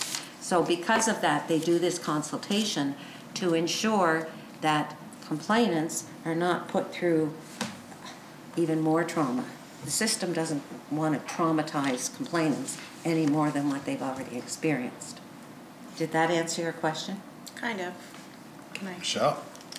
So we have a system that traumatizes complainants. No, that's not what I said. No, but I'm saying it. That's a statement I'm making.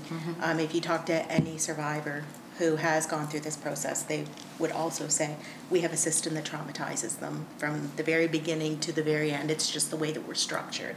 And as we discussed in our last presentation, there are a lot of things on the table that we can look at to do things differently in order to try to address that. So that all aside, that process that you just described, that gray area, is that a public process so that if a complainant has worked with the police in order to come to a decision, yes, they've got, you know, enough evidence, enough information to take it that next step in order to take it to the Crown Prosecutor? Is the result of that consultation between the two entities something that's public and accessible from a survivor, from a complainant? Well, once again, I can't, I'm not in prosecutions right now, so I really can't answer that. I can only reference back to when I was. We would make it a practice to sit down with the complainant. You say, public, not in terms of giving a story to the Guardian, but in terms of trying to assist a complainant in understanding these are the decisions that have been made, and here is the basis for those decisions. In my own experience, I can think of situations where if we were dealing with people under the age of 18 who were the victims of this kind of conduct, I can think of situations I've had personally where I've met with the parents first, explained the decisions that were being made, explained the reasons for those decisions, and worked with the parents in how are we going to communicate this to your child in a way that's the least traumatic. We'd work with victim services. We would try to explanations would be provided. The manner in which those explanations were provided were attempted to be in the most compassionate manner possible. Michelle? Thanks, Chair. So I'm going to just take a step back. So again, just as who decides that this can proceed to court. So it would be the police as the investigative agency that would make that decision. However, they would then take it to the Crown Prosecutor, and it's a decision that's basically made jointly. Is that an accurate depiction of what I'm hearing? The Crown would give the police officer an opinion on whether there's a reasonable likelihood of conviction, and based on that opinion, the police officer, it is police who ultimately have the decision whether to lay a charge. That's black and white, okay? But then that consultation takes place, and that can inform the police officer's decision. Michelle? And does the complainant get any input into that decision? So if they say the likelihood of it not being a case that would, I guess, result in, I don't want to say a win, but you know what I'm saying, like being favorable for the complainant. If that decision's made in that consultation process, but the complainant wants to continue and have it go to court, does the complainant have that ability in order to press forward? In those meetings that I've said I've had with complainants in the past, complainants have changed my mind. Okay. Right, you go in with an open mind. If you have new information that's not in the police file, or you know, anything. I've told you that these cases are all so unique. You know, something new comes out in the course of your discussion. Well, I didn't know that. It's a two-way conversation. Okay. Thanks, Chair. And this is, I'm very intrigued by this whole thing. Just sure. Obviously, but I have to tell you, I'm here as the police commissioner. I am not here as a prosecutor. And yes. if these are the questions you want to explore, really, it's current prosecutions you should be talking to, and not me. Okay, that's probably fair. Yeah. So one final question. If that whole conversation between the Crown Prosecutor and the police does not result in what the complainant would like to see as the outcome of the process, is that the time in which the complainant would file a, and it doesn't go forward, let's say they have said, we're not, like, the outcome of that consultation is to not proceed, is that the point in which a complainant would file a complaint about the way that the police process has occurred, and where the outcome would be? Or is it just if it's against an individual police officer? The process we're talking about is not police misconduct. We deal with police misconduct. Okay, thank you. I'm good, Chair, thanks. Okay, thank you. Anybody else? No. Just a very quick question. Over the last couple of years, you've seen a lot about BIPOC issues and About what? Black, Indigenous, people of color issues coming forward and coming towards the commissioner. Would there be anything in place, like, are they allowed to, when they, if people identify as a different color or something, they want to do a complaint to you, do you allow third parties to go with them to? Oh, absolutely. Yeah. Absolutely. And plus, one of the nice things about the Police Act is it allows the police commissioner to retain such outside services as are required. Now, for example, we have never had a complaint from an Indigenous or a self-identified Indigenous person, but I've thought to myself, if we had such a complaint, how would we craft a response that is meaningful to the person who's filed the complaint? And we have the ability to retain the services of an Indigenous person to assist in our processing of the complaint, so that person feels like they have an audience of someone who has had similar life experiences to them. That's important, because I get that a lot, and I'll definitely relay it. I think that's important for us to talk about that too as well, that they'll be heard, and yeah. We do have enough flexibility, as I say, in the Act to craft a response that the complainant feels is responsive. Great, perfect. Okay. I want to thank you for coming in today. Time here was well served in this committee, and we'll be writing a report in for the February session of the legislature with some recommendations. So, yeah, but thank you for your time. Appreciate it. Okay, Great. thank you for having me, for having us. We will. Does the committee want to just keep going right now?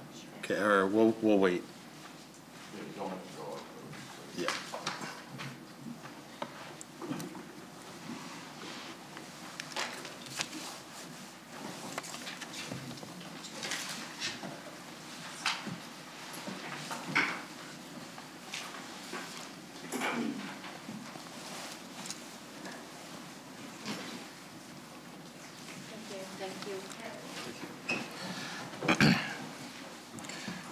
Thank you, committee. And so we'll move on to number 5. So we're just gonna, I think everybody has some correspondence there. We received some correspondence from the minister.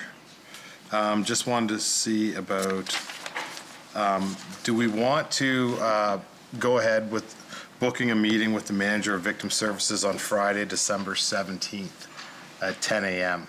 That's what the question is. The letter's there. Do not believe the minister's coming in. Is that we should talk about that? Yeah. Chair, we just received this now, or did you send this before in an email? Yeah. Yeah. I'll give the committee a second to read the letter. Michelle? So based on this letter, I would assume, is that the only people that he's offering to come to the standing committee? Because I would suggest that the Crown Prosecutor is incredibly important to come to committee, and so I don't think that this would be an acceptable list of witnesses to come to present to us. So I would ask that we ask the minister to revise that list to ensure that the Crown Prosecutor's office will be represented. Okay, that's a suggestion. How does the committee feel about? Victim services. I don't know if I gave you enough time to read the letter. Just a second.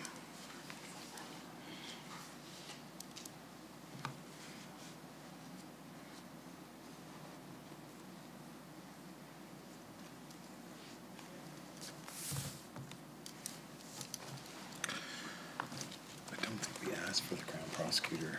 No, we didn't ask for the Crown Prosecutor the first time through, so, Michelle? So we asked for the minister in the department, right? And perceivably anybody who would be impacted by this situation. So to exclude the Crown Prosecutor would be an omission. We didn't ask specifically, but I mean, we asked for anybody that would be representative of who this is impacting. Yeah, exactly. And then I guess at this time, we know we're bringing up with the Crown Prosecutor. Is there anybody else that I'll ask the committee so that I think what we're looking at doing is revising, maybe following up with correspondence to include the Crown Prosecutor in, and then the next question would be if they can attend that December 17th meeting, if the committee can convene on that day too as well, would be another question. Rob? I somewhat agree with Michelle in respect that when we asked the minister to send, himself or a representative to the department, somebody to speak on this particular issue, he's come back with the victim services person. But, I think after the discussion here, it would certainly see that, the police commissioner is sort of saying that the Crown Prosecutor plays a role in this whole process. So I would suggest that although we weren't specific in who we asked, we weren't specific in this person's request either. That's what the minister decided. I go back to saying, a letter should go back to the minister stating that, we feel that if in light that you are not able to come to represent your department, represents all the sections of the department, we suggest that a Crown Prosecutor or somebody to represent the Crown Prosecutor's office should come in with this particular person, and we can kind of get it over at once. So that, I guess ultimately, we're still giving some leeway to the minister to decide who's the most appropriate, but I think we're saying that in light of the current situation that is only scratching the surface. I think we need to go a little further, and the Crown Prosecutor's office should be represented in that conversation. Sure. Perfect. So that's Zach? Can the clerk just quickly go through the schedule of who we have coming in, and then that might kind of narrow for the remaining schedule? Yes. So on Friday we have Charlottetown Police Service coming in the morning, I believe. Okay. And then next week we're actually going to talk about it in a second, but we could potentially have a meeting next Wednesday, depending on how the committee feels, with the Department of Social Development and Housing and the Community Outreach Centre working group. Okay. And that's all until the new year. Okay. With the possibility, Chair, with the possibility of Friday, December 17th. 17th, yes. Okay, thank you, Chair. Great. Thank you, Clerk. So is it okay if we send a letter back to the minister confirming the 10 a.m. on the 17th with the addition of the Crown Prosecutor? A representative of the Crown Prosecutor's office. If available. Would that be okay? No, not if available. Oh. I don't necessarily think that victim services is exactly who we need to talk to on their own. I think that we want to speak to the Crown Prosecutor's office. Yeah. And I would say that if the two can appear at the same time, then that was how we should schedule it. Sure. Yeah. I shouldn't have added the if available. Definitely not. It's not an if. Yeah, exactly. Lynn? Thank you, Chair. I know I'm not a regular member of this committee, but I would suggest that the topic the committee is trying to study is the druggings that is happening, that continues to happen. And I'm sure that a conversation with Victim Services will be informative on the wonderful work they do. I've met with Victim Services a number of times. They genuinely are amazing.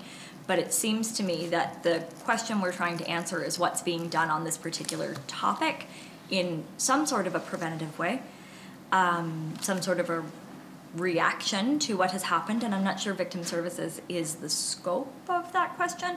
I would be interested in talking to the minister himself to find out if he has any intentions of issuing a directive. Has there been any work happening within the department specifically to dig in on this? I feel like just passing as Victim Services is really abdicating his responsibility in this conversation. So I do agree with my colleague that it makes a lot of sense to bring in the Crown's office, at least a representative as part of that conversation. But I would also request that the minister accompany Victim Services so we can actually talk about what the department is doing from a justice perspective, from a public safety perspective, in addition to just... Sure. Because Lynn's not a member, Michelle Beaton. I will move that we ask the Minister of Justice and Public Safety appear, as well as the Crown Prosecutor. Okay, so that's a motion on the floor. Is there any debate on that motion? No? All those in favor say aye. Aye. Those against? Motion passes. So there we go. So we'll send that letter out.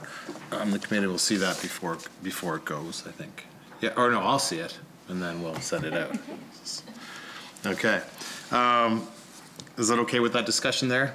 Okay, perfect. So the other thing is the committee has decided to invite the Department of Social Development and Housing to present on shelter beds and the Community Outreach Center Working Group to present in the same meeting. Shelley Cole is the spokesperson for the working group, but she's also works for the department. So just wanting the department, and she was going to provide a briefing on shelter beds. She's willing to come in next Wednesday, December 15th at 10 a.m. for both presentations. Just trying to see what the committee would like to do with that. Carla?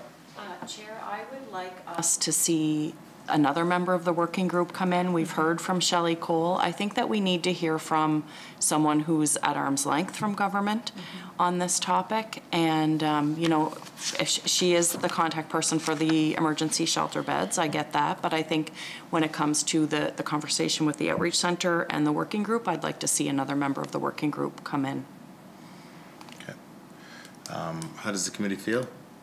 I think Sam has something. Sorry, I was just going to mention that Shelley did say that other members of the working group would be attending alongside her. I don't have any names yet confirmed, so I don't know if the committee would be happy with that, or if you'd rather a different person come in entirely without Shelley. It's up to the committee.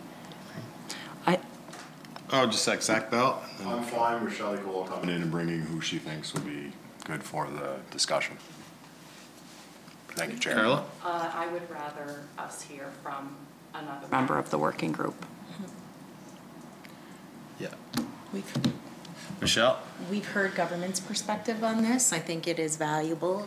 And I think we also need to recognize, and when we bring people into this standing committee, who attends with them actually does impact presentations. And I think that it's important for us to hear those organizations that are working on this on the ground, feet on the ground. And so I would agree with Carla that we've heard from government. Now it's time to hear from other members of the working group. Okay. So she will be coming in to talk about shelter beds, and then we will be expecting somebody else from the working group to come in on that day to talk about it. And Carla? I would say kind of two pieces to that is if, and this might be without saying, but if the working group wants to present together, so not just one presenter, but, you know, if they kind of want a tag team, because, and the other part of that is, you know, we have heard from government, we've heard from Shelley Cole specifically related to the Community Outreach Center. I'm not even sure she needs to be a part of that presentation because she does represent kind of the government's perspective here, and we've heard that. Sure. Absolutely. Okay. Perfect. So that will be noted, and we will send a follow-up message and with those instructions on it. Great. Okay, perfect. Any new business at this time? No. Just one quick, so the 17th is, I'm sorry. For sure, December 17th is, I know you're putting the ask out, but is that a confirmed meeting time? Not at this time. Not at this time, okay. We'd have to hear back from the minister and the Crown, I do believe, correct? We will ask that question via electronic mail, potentially. Yeah. Email. Exactly. I just have one thing to bring up. It's under new business that I would like to send a letter of invitation to Hockey PEI to come in and talk about the recent incidents in Prince Edward Island. regarding some of the racial issues, and I would just like to put it out there to the committee about what that would be like. So, if how you feel about that, Rob? I guess my only comment would be to, Hockey PI hasn't really made. They're doing an investigation currently. I would propose after their investigation, just to get a sense of what maybe they're going to make a decision that's going to be somewhat solutionary in this. Maybe they're not. Yeah. Okay. Chair. I would just echo what Robbie indicated. Maybe wait until the third party. From what we've heard, is there's a third party review, and maybe once that review is complete, maybe to get them in to find out what the resolution is. Okay. Michelle? Thanks, Chair. And I think that this is an excellent addition to our agenda, so thank you for bringing it forward, Chair. And I would also suggest that if it's a third-party organization that's doing the review, that they actually present their findings to us. Okay. So we're not getting a third person. Okay. So would we hold off on anybody else, Carolyn? No. Would you want to? Do we want to hold that off writing that letter till or could we send that letter that we want to see them afterwards? And maybe bring in the third party. Carol? I'm open to other suggestions, but I like the idea of sending it to let them know that this is on our radar and that this is something this is an expectation of our committee, and I think that it shows that the severity of it and that we are interested in this and we'll be following up on this. So I like the idea of sending it sooner rather than later. Yeah. The committee be okay with that? Yeah. Okay. Great. Okay. So great meeting. Thanks for your time this morning. We ran a little bit late. So could I get a motion to adjourn? Michelle Beaton. This meeting's adjourned.